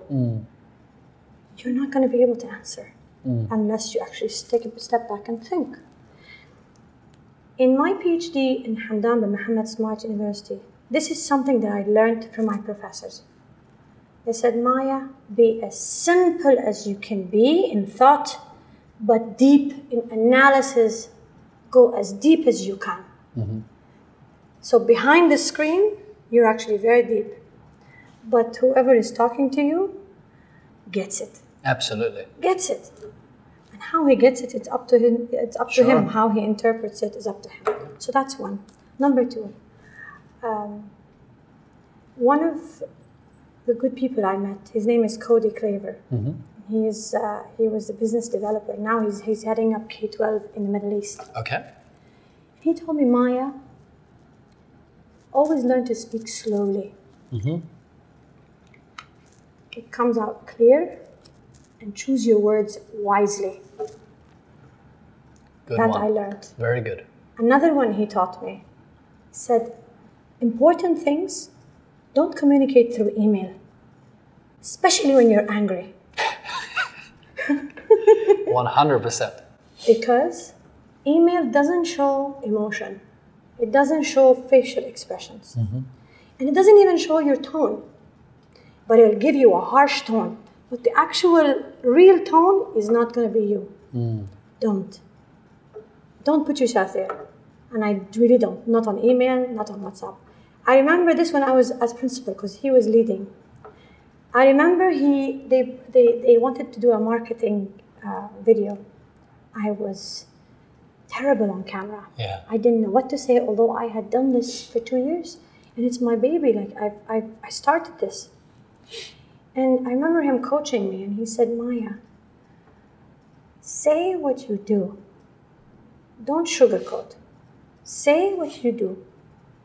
Clearly, slowly, with love. This is the third thing. Communicate with love. Yes. Communicate with a smile. Even if you're a little stressed out, it's okay to show it. Yes. You know, these are the things that I learned with time. I didn't get any public speaking coaching. Sure. I just practice, literally practice makes perfect. And every time I went on stage, because I am a TEDx speaker, I spoke early this year in TEDx. And what I did is YouTube again, I researched what makes a good TED Talk. And the tips I got was amazing. If you were to highlight that, what did you do to prepare and plan for your TEDx talk? So not necessarily the topic, but the steps that you've taken, because professionals who are watching this or listening to this, they might have to go into a meeting of 5 people, or they might have to get up on stage at their annual event and deliver a message to 500 people. So from the learning that you did, if they were to just watch this and you being the summary, what would be the tips you recommend for them to deliver their message with impact? Get inspired. You know this by now, that we are the #1 YouTube show / podcast that's coming out of the Middle East from Dubai. If you like the idea of having your brand reach at least 1 million eyeballs per episode, then feel free to reach out to my office on kevinabdulrahman.org. Without further delay, let's continue this great conversation. On TED or in general? In general, okay. In general, but I guess from the lessons you had to learn to craft your message and deliver it with impact at TED. Never underestimate your audience. No matter what level they have reached in education. So even if they're talking to a group of, on the hierarchy, even you're talking to the drivers or the workers or... Well, let's say you're a CFO and you're speaking to the salespeople. Whatever. Never underestimate your audience. Always, in your mind, believe that they too have their intellect. They too have logic. We as leaders tend to forget. We think that only we know and they don't know. This helps me to prepare. Every time I get on stage, I have to prepare for that audience. Very good. Well said. So even if it's a 2 minutes, it becomes to be accustomed. You start preparing very quickly on your phone, on the way. I know what I have to say. Okay, this is that. 2, look at history and present that history. Always, people like to tell a story. Always tell a story. To conjugate a story, people like to know the beginning. They like to have a middle, and they like the ending. So you are the ending, that's why you're there. Look at history. Bring that up. Time yourself. Make your message that clear that if in 5 minutes, what do I really want to say? What do I want to address? For me, in the TED Talk, I had exactly 12 minutes. So I had to look at tone, up and down. I had to look at history. I remember specifically looking at history. I also looked at current research, numbers. People love numbers. In fact, it sticks. So if I were to tell you, did you know that 75% of our daily thoughts are negative. Like really. 90% of those thoughts never happen. People were like, oh, really? I didn't know that. Yeah. Today, we're campaigning against, not against, but against drugs, but also we're campaigning to help those drug addicts that are better for the market to take them in and To embrace introduce them into society. And did you know that you actually, 60% of people falling into addiction, like the reason people fall into addiction, 60% of the reason is that there's it's actually in your chromosome, you're prone to it. Interesting. 60%. To me, that was crazy. Shocking, yes. And then 40% is because the environment. So when you look at that, you're thinking, always present numbers. What was your talk about? Tolerance. Interesting. What story did you weave? I had 3 stories, Okay. real quickly. And one of them was about a student of mine who was she, that walked into my classroom and I didn't know how to, like she shocked me. It was like, I've never dealt with anybody like this before. She looked like a guy, but she was a girl. And I thought to myself, oh Lord, how am I going to deal with this? And then I thought to myself, I have to give her at least her right. At least her, this is me, at least her right. How rude of me. She wowed me. She aced the course. There was not one lesson that she wasn't there. She thrived to please and get that A. I respected that. And we had a talk later. And I got to know why she was as such. So here the question is, our societies are very judgmental. We're not tolerant. In fact, the word tolerance assumes that there is something you're unhappy about, that there's something that's unacceptable, that you have to accept. That's why it's tolerable. But true tolerance is in 4 steps. Number 1, accepting. Not accepting. Accepting, not only accepting, but accepting to talk, to have that conversation and communicate. Number 2, understand. Understand why they are like that. 3, forgive. Not forgive them for who they are, but forgive them. In Arabic, there is something called al-afu. Al-afu means forgive, but al-rahmah is mercy. To have mercy on those who you have to have respect for their journeys. Have mercy. Forgiving, not in the sense of forgiving them, but having mercy on them. To look at them in a kind eye and say, it's because of who they are as a being. God has created them that way. We're different. We are different. Forgive yourself for thinking so. Correct. Finally, unite. Isn't unity what humanity is all about? Aren't we all about living together and being together and living in oneness? So that was the gist of it. And I looked at how the late Sheikh Zayed started tolerance and how his successors have done the same. And I ended with that analogy, how and what tolerance means. For that reasons, part of what I've been doing during this year, I'm under the umbrella of His Highness Sheikh Abdulaziz bin Hamid al-Naimi, and he has created a team of 4 people.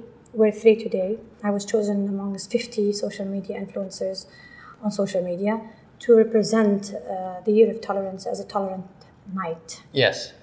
And what we do is that we raise awareness on tolerance through activities and through initiatives. Yes. And our final initiative that we've been working on for the past year is in combination with collaboration with Community Development Authority, Dubai Police, specifically the jails, and a bunch of social media influencers that have agreed to dedicate their time with us on this initiative. And what we do is that we do 2 things. We go in and we train those, by the way, 80% of the people in the jails today in the Emirate of Dubai are drug addicts.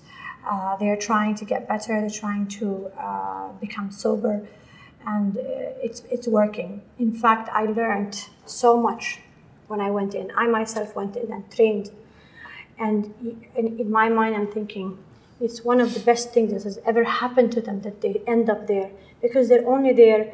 The jails they don't intend to keep them there. They intend that they are separated out of the community to get better. And inside the jails, they have rehab. Great. So they do both. They do rehab and they keep them. And it's actually, I went in the other day, it's very, very classy for a jail. You think jails? No, it's actually, it looks like rehab, but they have confined. Some kind of a security. Sure. Yeah. And but it's great that they're doing work on developing these individuals. Yes. And the intention from us was that what I train outside, I wanted them, they're as good as anybody else out there. Absolutely. But their environment pushed them into something like this. Addiction is a disease. It is really a disease. It's not something, it's not,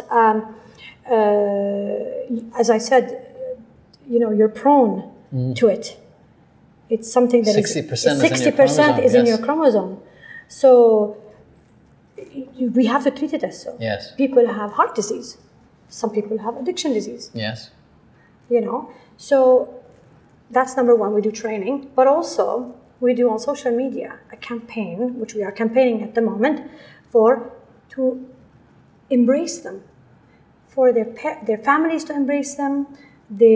People don't want their children to wed any of these men and women because they have this fingerprint, and that is that they've been in jail, they're an addict, they're ex-addicts. So it's tough. And the workforce, as a workforce, they're available, but the market doesn't want to take that risk. And I don't blame the market because it takes about a year for those ex-addicts to become better. It takes them a year.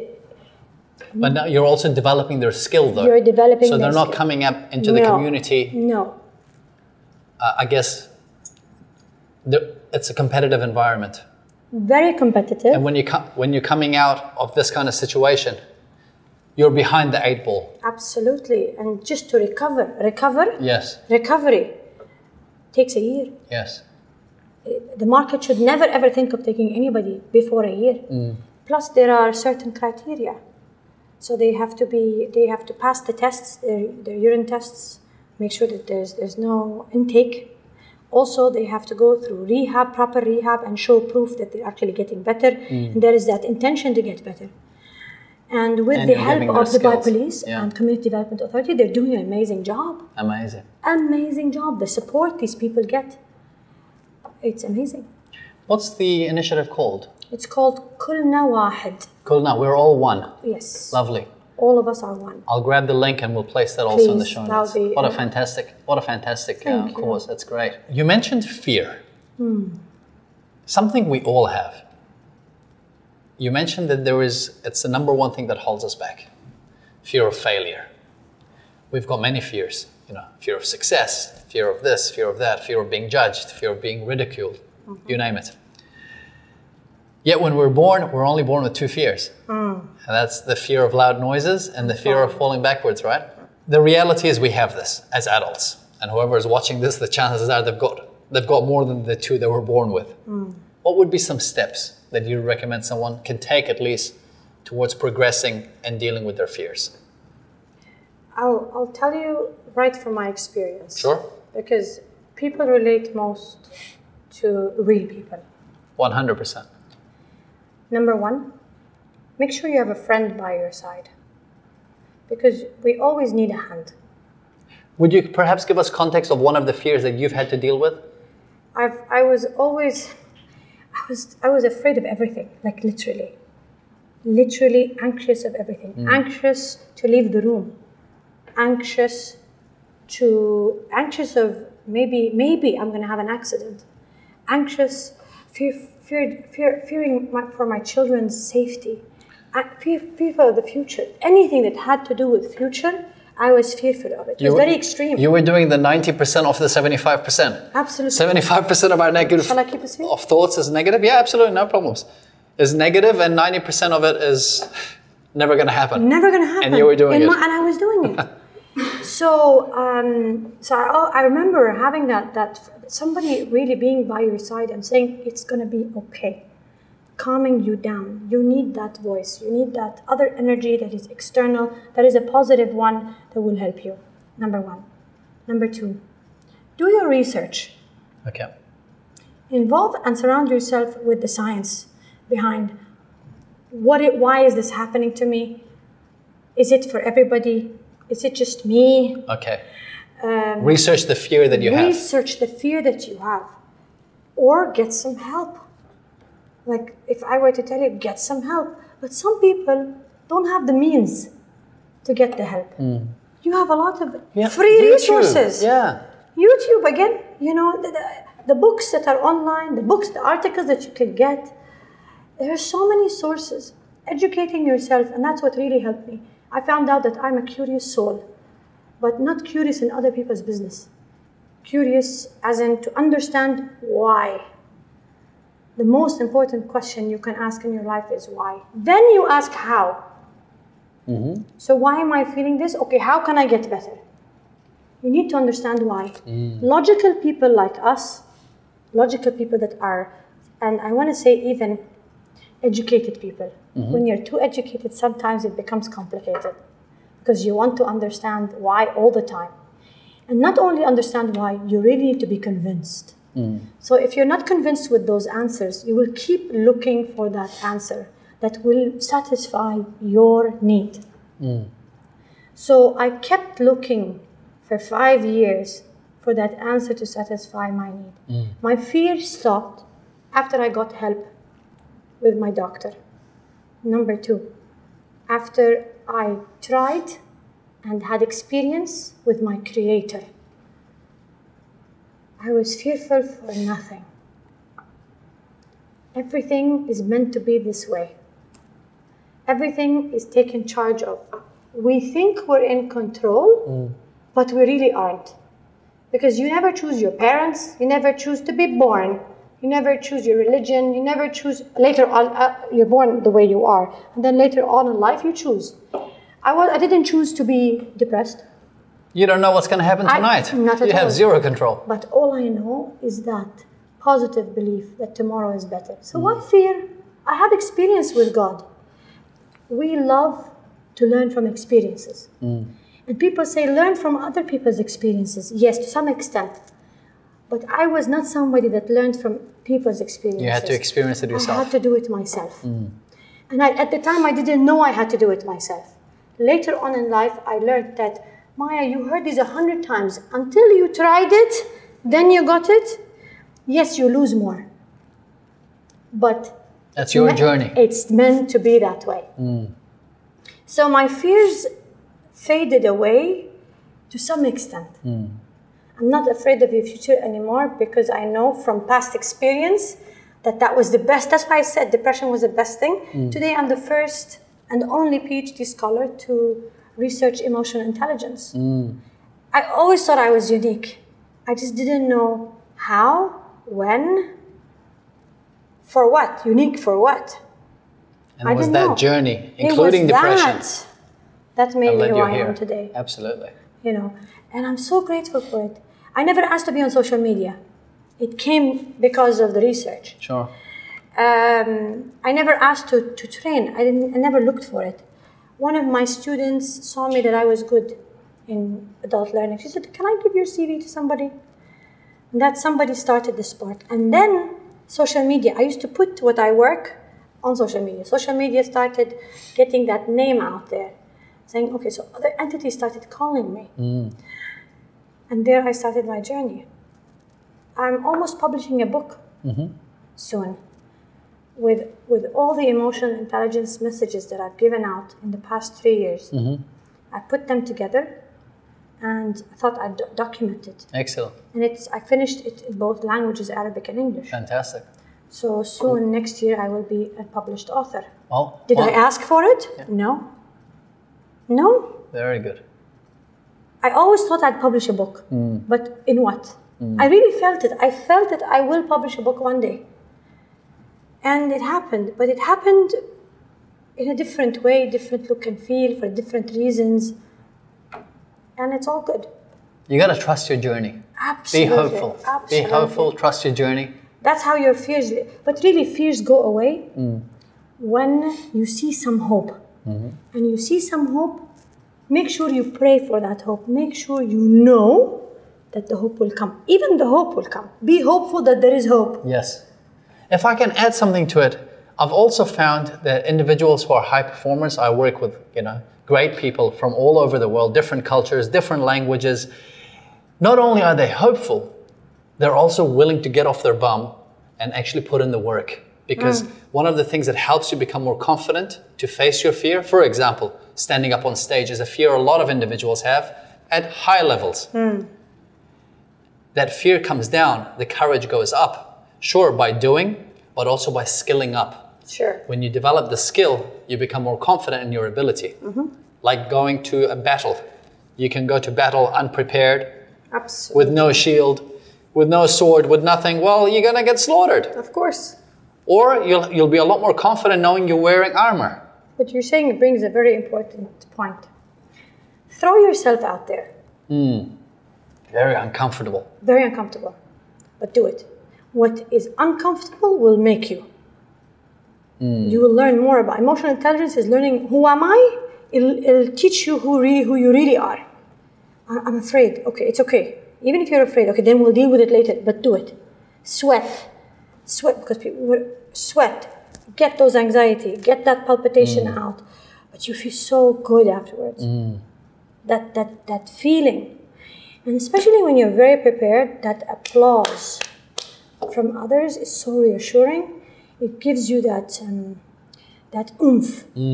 That, oh, I'm actually not bad. Talk to yourself, say, yes, I'm not bad. In our culture, we're not supposed to think of ourselves in a good way, because then with our ego, we hit our ego. But our egos are already out there. Sure. But you can say, I'm good and I'm going to get better. Absolutely. Yeah. Our egos, unfortunately, are out there for the wrong things. But if your ego is tested to become a better ego, that's a good thing. Since you mentioned about writing a book and putting it together, things like putting a book together or whatever project we're focused on in order to be able to achieve requires productivity. It requires having, perseverance. It also requires you being able to do what's important, to create it. So to write the content, to put it together. You need to have content. I'm getting to this because I put out an article, which we put out on our website, on biohacking, motivation, and flow. My question to you is, how do you get yourself in a state of flow?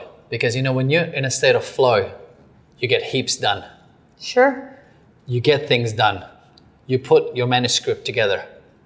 You can procrastinate for a couple of years. I don't know if that was the case with you or not, but I've spoken to many authors who've procrastinated, including myself, for a couple of years, and suddenly they belted out a book in 2 weeks. They got themselves in a state of flow. High achievers, productive individuals, they have a way of putting themselves in a state of flow on a regular basis. They're not waiting for, one day it will come. I'm an artist. I'm going to wait until it comes to me. No, they have a habit, they have a ritual of putting themselves in a state of flow. Do you have rituals or habits that help you, that you implement to put yourself in a state of flow? Right. I love what I do. The habit is that I love what I do with passion.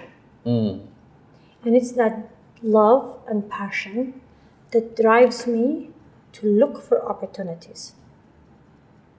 It's that it opens my... I always feel that what you love will give you that openness to look at the things that make you. That I love this. I love this. The things that you love will naturally grab your attention.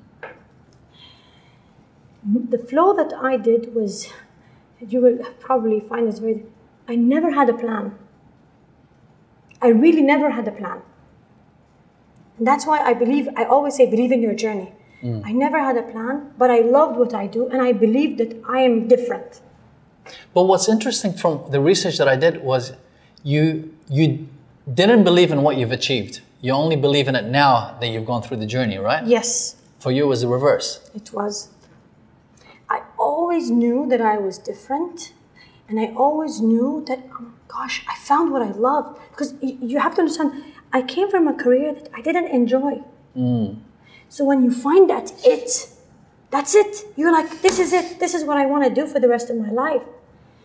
But how about if I was able to affect as many people as I can at once? That's the vision I'm heading for. Today, I affected my children, they're all grown up. Then the people around me, they believe in my vision. People don't believe in your vision until they see action. And then I'm thinking, okay, I want to do it on a government level. So I started training around the Emirates. Now I feel like I still have it in me to do even more. Did I have a plan? No. But my passion, my love, and I never stopped working. Even on the weekend, I would always, your phone is such an amazing tool. Social media, you can do it for the right reason, you can get things done. The technology we have on our phones today, it's more powerful than what took Neil Armstrong to the moon. True. I used to get online on social media and follow people that seem to speak the same mojo, the same words and language.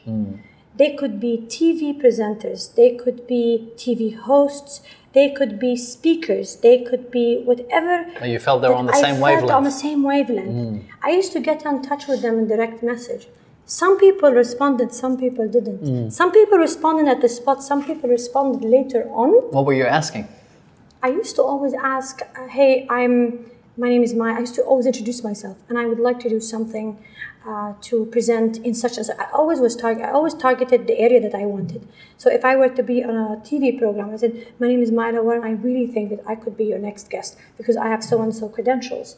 Like, throw yourself out there. Don't think that you're any less. Don't think that you are. Don't underestimate who you really are. You say, who am I? You are somebody unique. You just need to know, where are you unique in? The unique in takes years. But once you know, really, I tasted it, I felt it, I lived it. Once you know, and things just come your way. That's why I say, I believe it, that what you want wants you. It's true, but you have to work. It doesn't come like that. What tips would you have for individuals who ask the question, who am I? Positives and negatives. I don't say negatives, I say room for improvement. Sure. Look into the mirror. I am good at X. I'm horrible at X. Do you recommend writing it down? Of course, write it down. At one point in my depression, I remember I used to put stickers in the car, sticky notes in the car, in the office, on the mirror in my bathroom. When I open my cupboard, anywhere my eye comes on, I put the same statement: I am special. And it worked, but it wasn't enough. It worked, you say, talk to yourself positive. It worked, but at the time it wasn't enough. I really needed the medical help as well. So I told you the logic was there, but I was still not right. I wasn't functioning right. But it helped. So talk to yourself positive. That's why we started this. I try. I even tell my children, my daughter would say, I hate this. I don't bring haters into this world. I tell her this. She said, okay, what do you want me to say? I said, I dislike, or I would prefer, or I would have loved, or I don't like. Don't say I hate, because it gives you that negative connotation. Absolutely. And feeling. And the words you speak starts with thoughts, and the thought over there really determines everything. Becomes actions, and actions become habits, and habits become a way of life. You mentioned vision. How do you get others to buy into your vision? Because there are many individuals who might not be lost. They might be at the stage where they have vision. Role model. You have to model it. You have to work by example. Don't speak things that you don't do. Don't be a hypocrite between you and yourself. Don't smoke a cigarette and tell your kids And tell not your to kids smoke. don't smoke. Don't say pray and you don't pray. Don't do the things that people, that, you know, things that I do, I know that I do, and that are not, because I'm not an angel, right? Things that I do wrong, I never preach. I never preach the other side. I stay away from it. Because I need to be true to who I am, why I started this journey. My journey is to improve humanity in leading themselves and leading others. That's what I want to do for the rest of my life. I know. From your experience with emotional intelligence and leadership, if someone has just been promoted to a new position, they have a team of 10, 12 people they're overseeing, they have a vision, they want to get these individuals buy-in. Apart from leading by example, what steps can they take to get everyone on board? Like really get everyone on board? Past experience, Okay. past projects. Convince me. Because at the end of the day, you need to sell them. You need to sell them your vision. You need them to be on board, right? To sell them your vision, I always like to do the research. Where are these people coming from? Okay, so take the time to find out about each individual. Each individual. Who are they? Who was their past leader?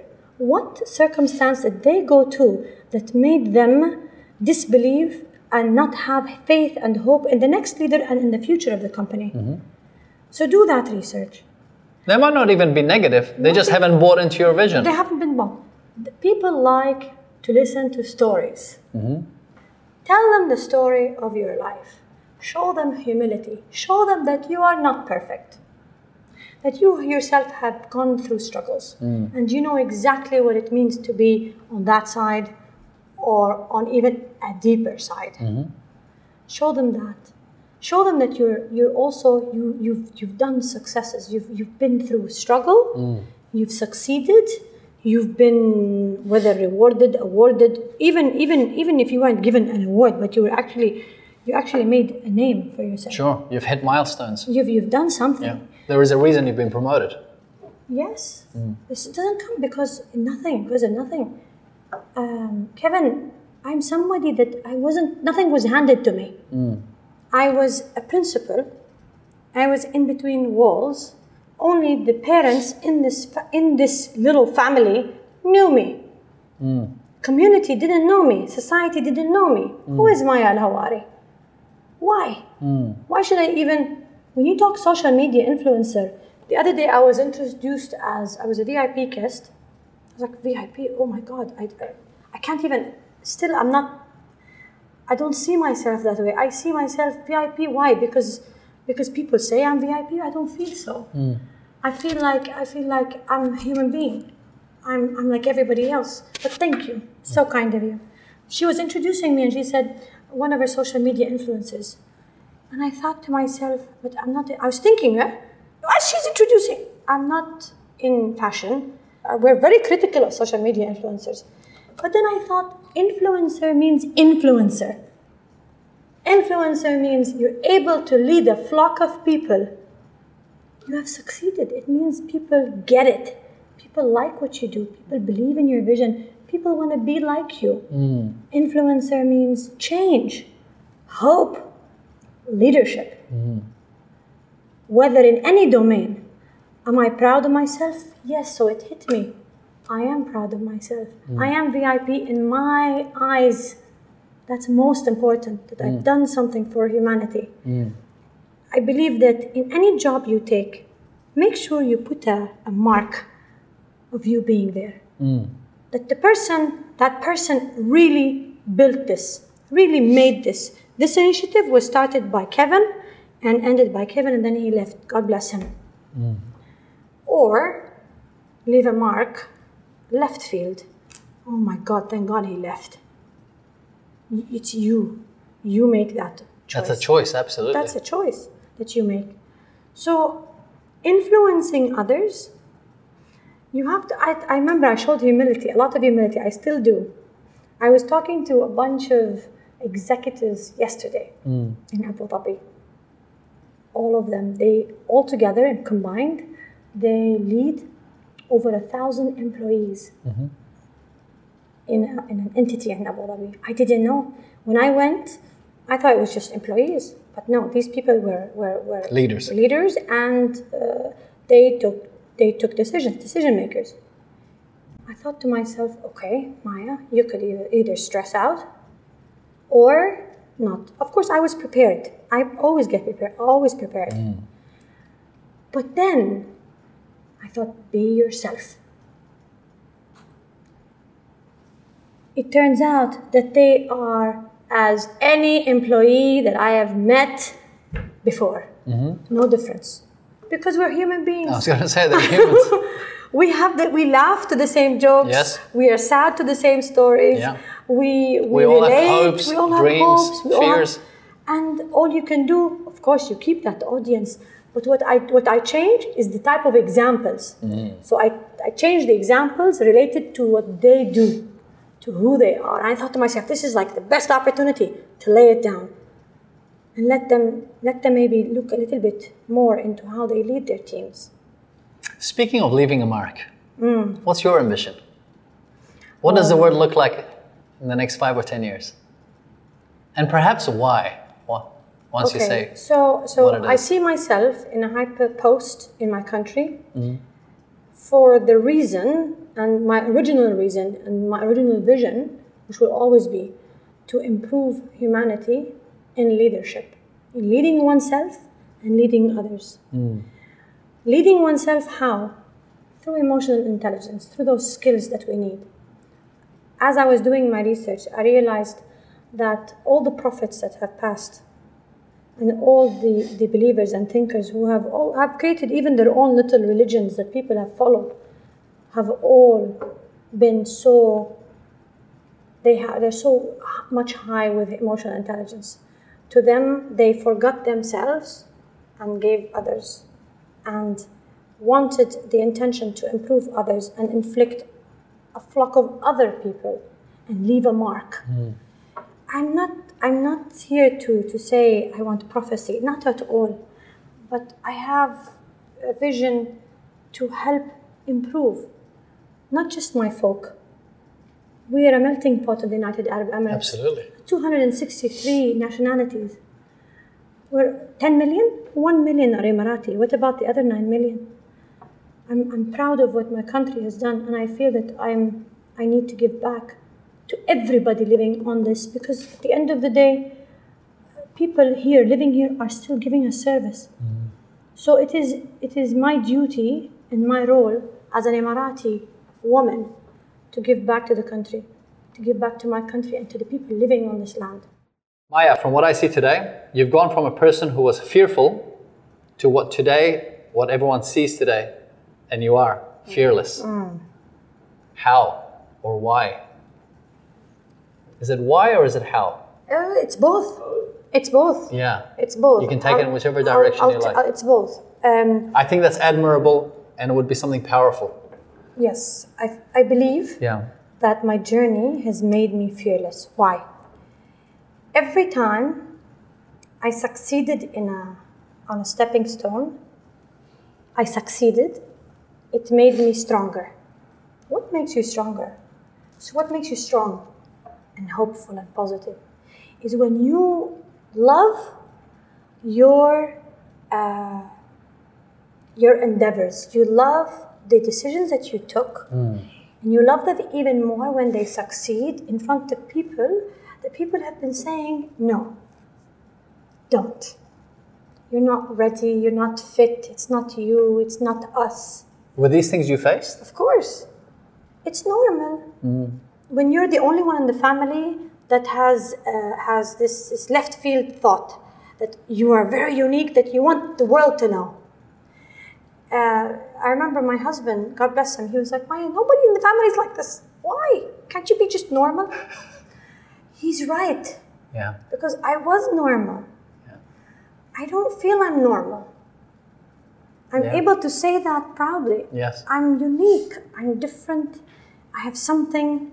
And every time I took a stepping stone and still did what I wanted for the right reasons, the right way, because I still kept my values, the family, the culture, my husband, I always kept that in check. And I still did it. I succeeded. You know, the first people to applaud you are the same people that stopped you. Or at least tried. Yeah. So I'm thankful to them because they shaped who I am today. Because you could, on social media, you can go haywire. Your career could go like, oh my God, everywhere, scattered. But these things that come across you, all the people that come and say, no, you can't, it's not us, it's not this. It, in a way, puts a frame on your work, that you have those guidelines. Okay, do what you want to do, but keep those in check. Don't hurt. Do the right thing, don't hurt. And don't be rude, and don't be disrespectful. Because they're doing it out of fear for you. They're out of love for you.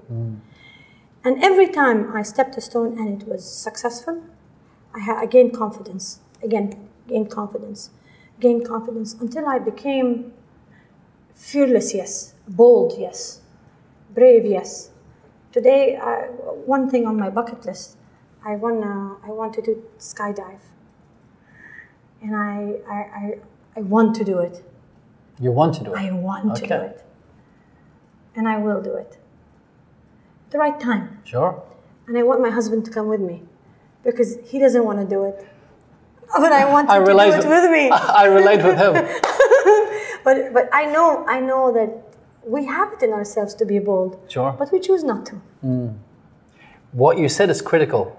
It's taking the step, no matter how small. It's taking that small step in the right direction. Yes. And no matter how small it is, but with every step, you gain that a little bit more confidence. Yes. To a point where you become where you are. Yes. That's amazing. Thinking. This is critical. You've mentioned it, but I'd like to highlight it. We can think weak thoughts. We can think strong thoughts. We can think small thoughts. We can think big thoughts. What one thought has helped you grow to where you are today? A thought or a way of thinking. The one thought that kept me going, I still believe it, and I will always believe it, and I will not allow anybody to put me down for it. I will not allow them. I know I'm going to make it. I know I'm going to make it. If you were here right here, you'd believe it. 100, like, I was like, I believe that. I know. Yeah. I know I'm going to make it. I know. And I'm making it, but I know I'm going to make it where I want it to be. That vision. Boom.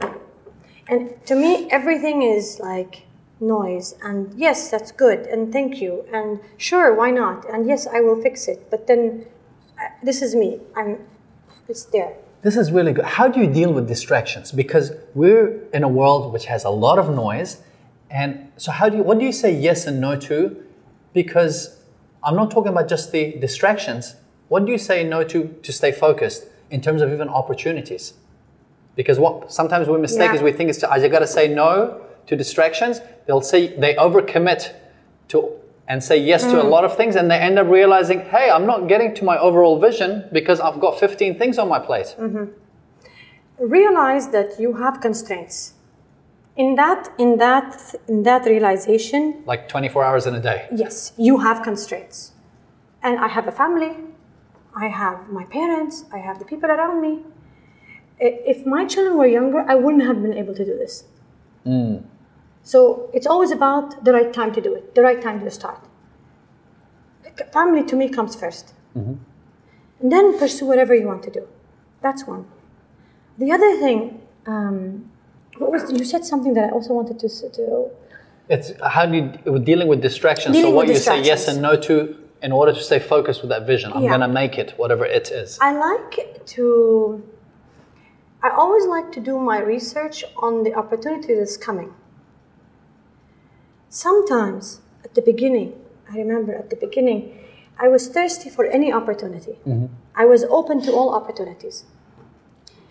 And I used to go to every opportunity I went to, I learned from, even if it was the wrong choice. Absolutely. But at least if I didn't go, I wouldn't have learned. So you kind of sharpen, you kind of hone you begin to have an eye for this, and you have that strength to be able to say no. It takes strength to say no. Sure. And it takes also courage to say yes, although you know that the people around you don't like it. But to say yes with a heavy heart, and you know, because you know it's good for you. You know it's good for you, but you know that the family is not going to accept. So I used to do it this way. I used to do it and then try to convince later. Like, I'll convince. Because I know this is good for me. Only me can see that. Because I believe in that vision. Or I would convince, and then take them with me on board. And then when I succeeded, they said, you know what, you were right. So there's a lot of communicating. And if you want to get where you want to get to, you gotta show some humility. You know, you gotta talk to people nicely. You gotta get them on board. You gotta convince. There's a whole lot of political things that you have to do to get them with you, so that at least I'm have allies. I have to have allies. Yeah. Because at least, if you fail, at least they won't eat you. Like, literally eat you. At least when you fail, somebody will say, you hate to hear it, we told you so, but you still wanted to do it. Or you find somebody that will say, it's okay, it'll come. Since you said failure or fail, what failure have you had that you learned a good lesson from? Ah, that's a good question.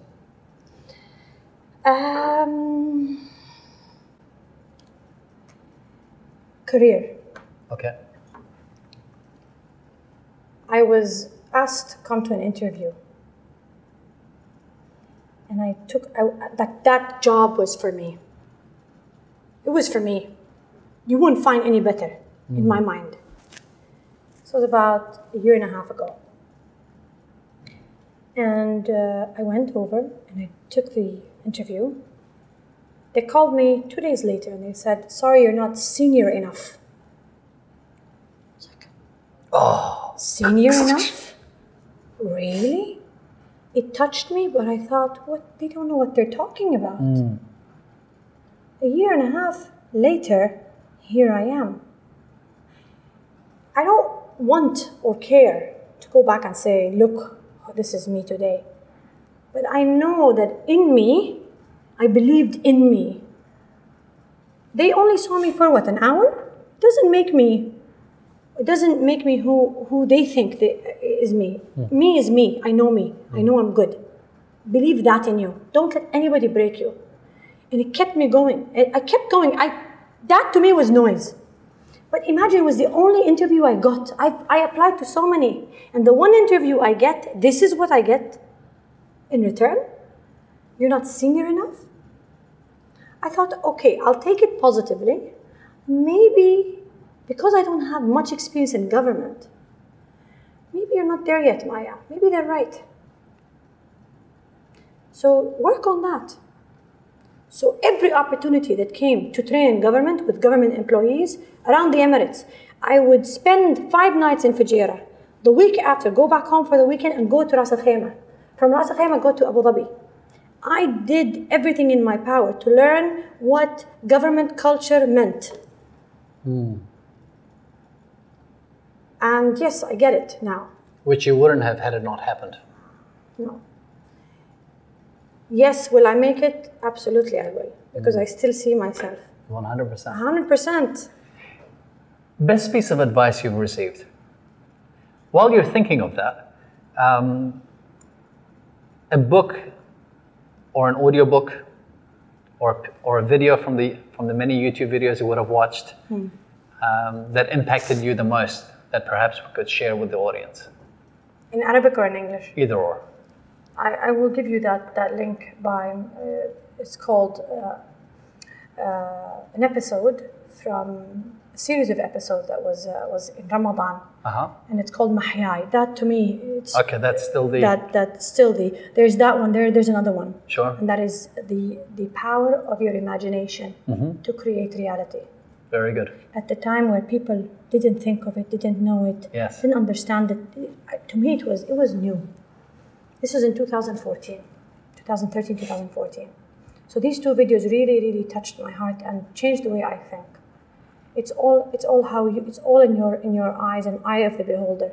If you see people liars, they're all going to be liars. If you see that they're going to give you goodness, they're all going to give you goodness, because you will be looking for that. Sure. The power of imagination. In creating reality. In creating reality. In creating we'll place reality. that link. So, something that really helped me improve, or words that really came to my mind. I shared one time my ambition with, which is a life coach. And she said to me, you know, Maya, if you want to be that, you need to, this was early on, you need to surround yourself with people that are in that environment. You cannot say you want to be X and you're here, and those kind of people are there. For you to get there, she meant work for it, Sure. but she meant specifically surround yourself in that arena. Absolutely. Read it, listen to it, introduce yourself, be in that presence, involve yourself. That started my volunteering experience with Red Crescent, and today with the Tolerance Nights under His Highness. I volunteered as a volunteer speaker with the Red Crescent, Dubai, for 2 years, and I was awarded Ambassador of Knowledge for 2 years in a row, 2017, 2018. And in 2019, I was chosen on that behalf amongst 50 social media influencers to be an icon of tolerance. So it really helped. Volunteering is such a powerful tool. Yes. It gets you, because you're in there for their good intentions.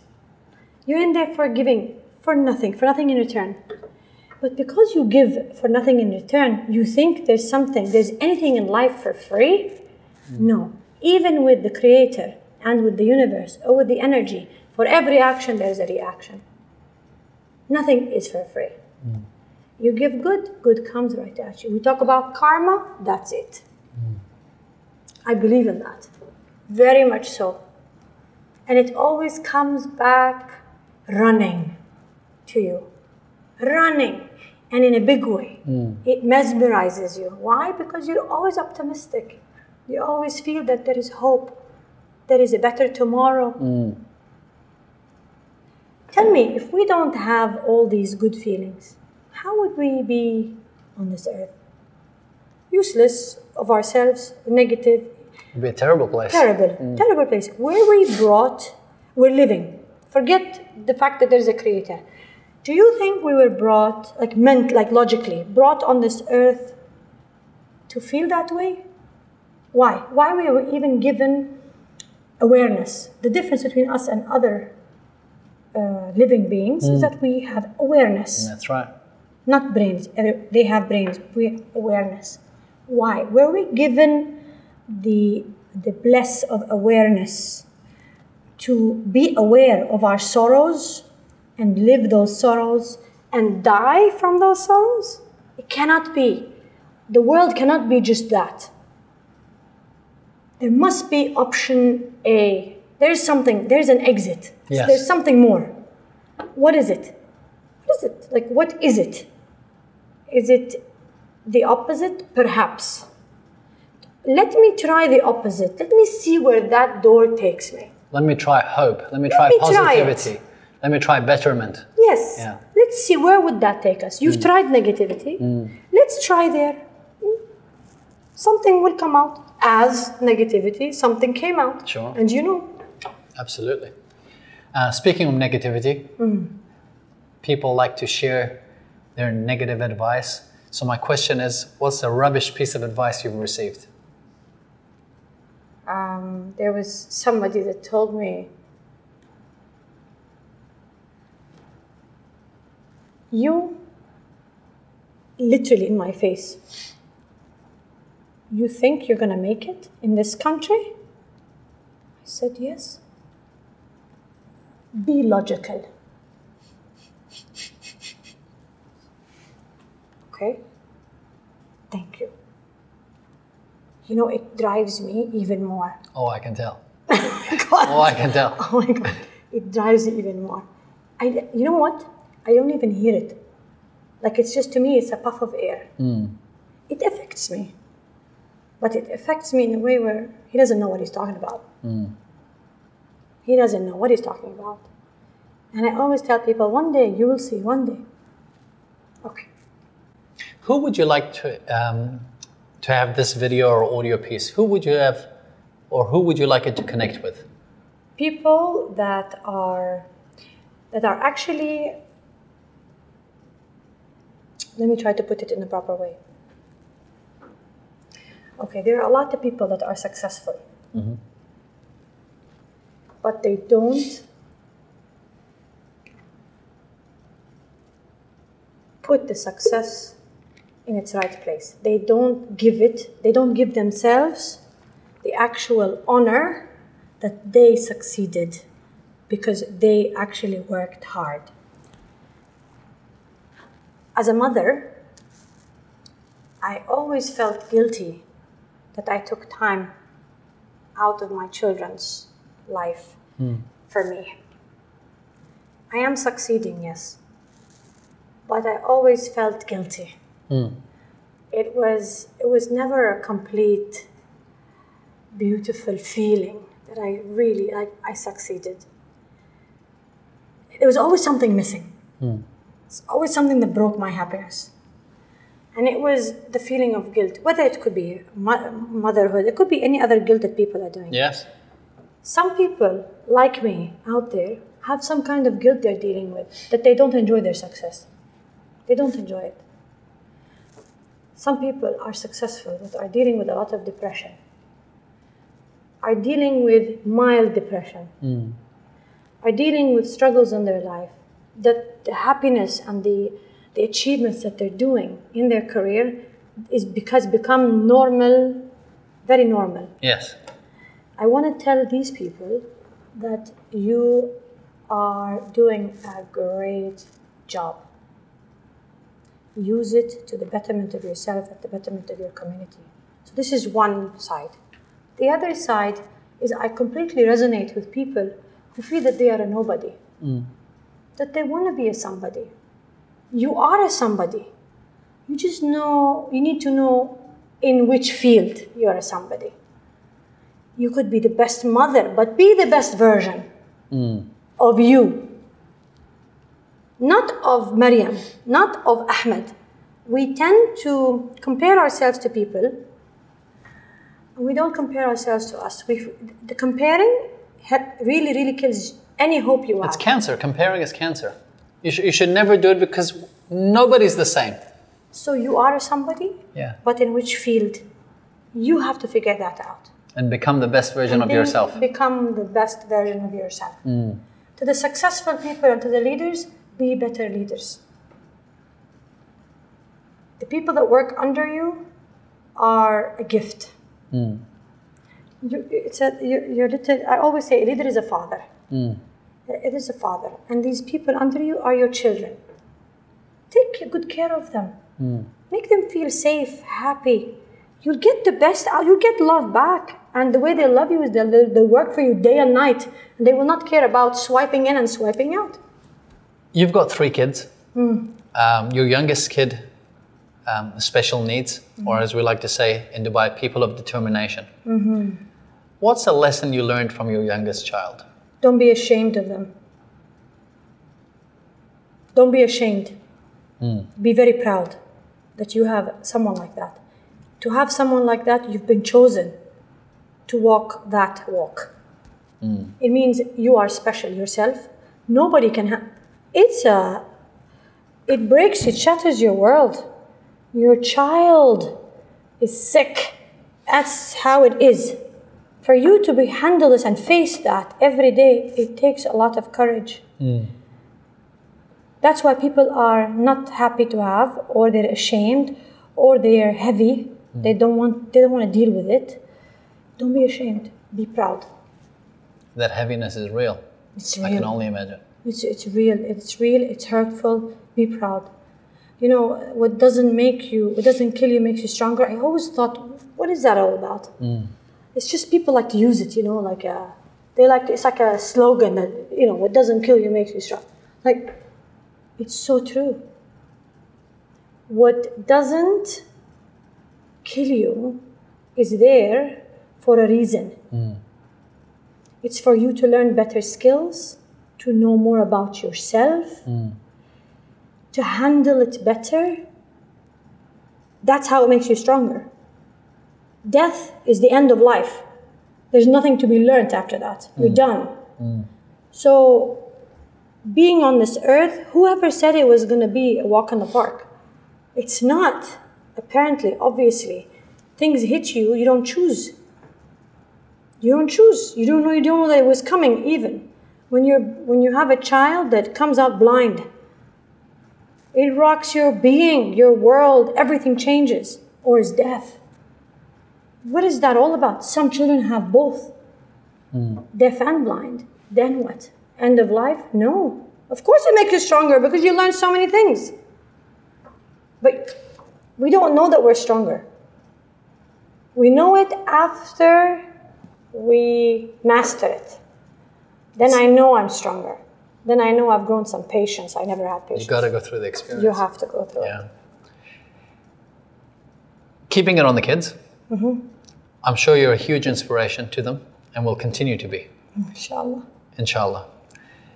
But if you had to only pick one critical thought, skill, or ability that you'd like to leave your kids with for each one of them to have the best chance of being the best version of themselves, what would you say would be that critical thing, that one thing? I always have this conversation with my children. And I always say perseverance, perseverance, perseverance. Never stop working. That was one. The other one, follow things that were not said to me. Even yourself, I'm sure. You think 30, 40 years ago, parents would say, follow your dreams? No. People wanted to be doctors, pharmacists, engineers. That was it. It was cut out. And if you're not, then you're a loser. Then later came computer science. Then finance came. Yes. That they're money makers. Yeah, it changed. The wave that we're going through, all of these are going to be irrelevant. To me, to my children, I always say, follow your passion. He said, Mom, but my passion is very different. It's not your typical career. So it doesn't matter. Do what you have to do. Get your bachelor's degree. Get it because, and put it in our face. Dad, here it is. Salam alaikum. I'm going off to do what I want. There are certain things we have to confine to. If it's so beautiful that you love what you do as a profession is what you're passionate about. That's the best combo. That is something you wouldn't ask for more. And I think we're going into a day and age where just about anything, because there are so many things. Who would have thought playing online is a professional job? Of course. It's actually social media influencer. You never knew. A drone pilot. Yes. Is worth so much today. Probably makes more than a pilot. Of course. So, yeah, perseverance and follow that passion. The third thing I like to tell them is make sure you stick to your values of who you are, as in whatever religion you come from, culture, your family values, the society. It's important. Yes. You don't live alone in the world. You need to make sure that these are in check. Don't limit yourself, but do the right things. Because I know what it means to be doing something out of the ordinary. I know. I always try to keep those in check. Speaking of out of the ordinary, 500 years from now, history is going to read, Maya al-Hawary was minister. This is the answer. I know it. I know it. What would you like that legacy to be? The impact? Because you spoke a lot about making a mark, leaving a mark. Changed how leadership was in the UAE and became. We are very keen on leading to excellence. And it's a fact.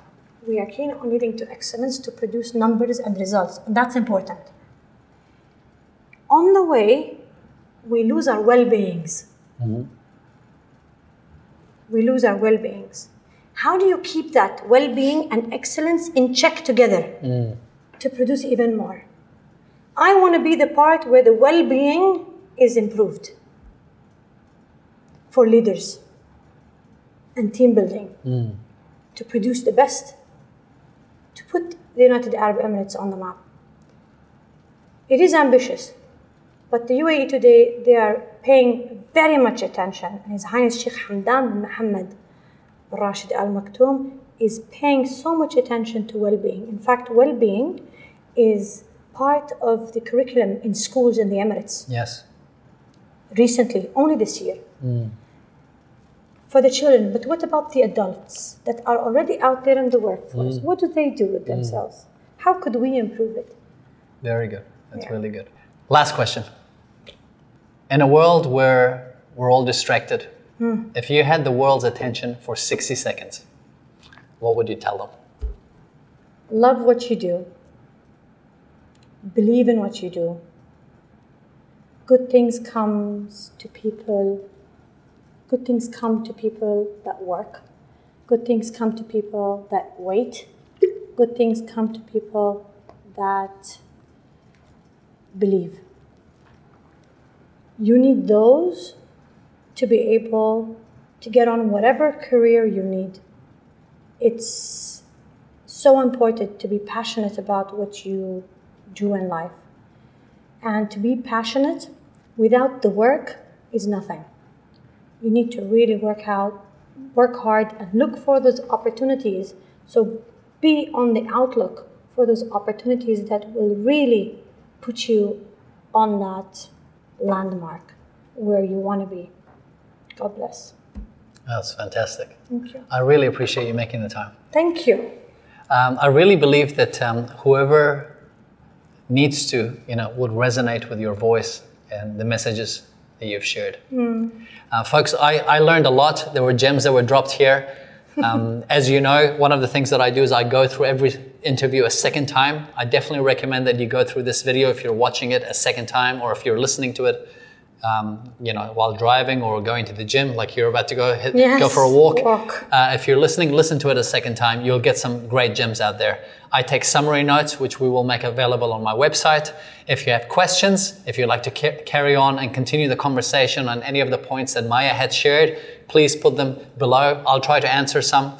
Perhaps we can get you, Maya, to also answer some of the questions or continue the conversations. We'll make all the links available so you're able to follow Maya on whatever social platform you can connect together. Pleasure. As you know, this show, as always, has nothing to do with showing off, but we hope to help you get inspired, get informed, and get going.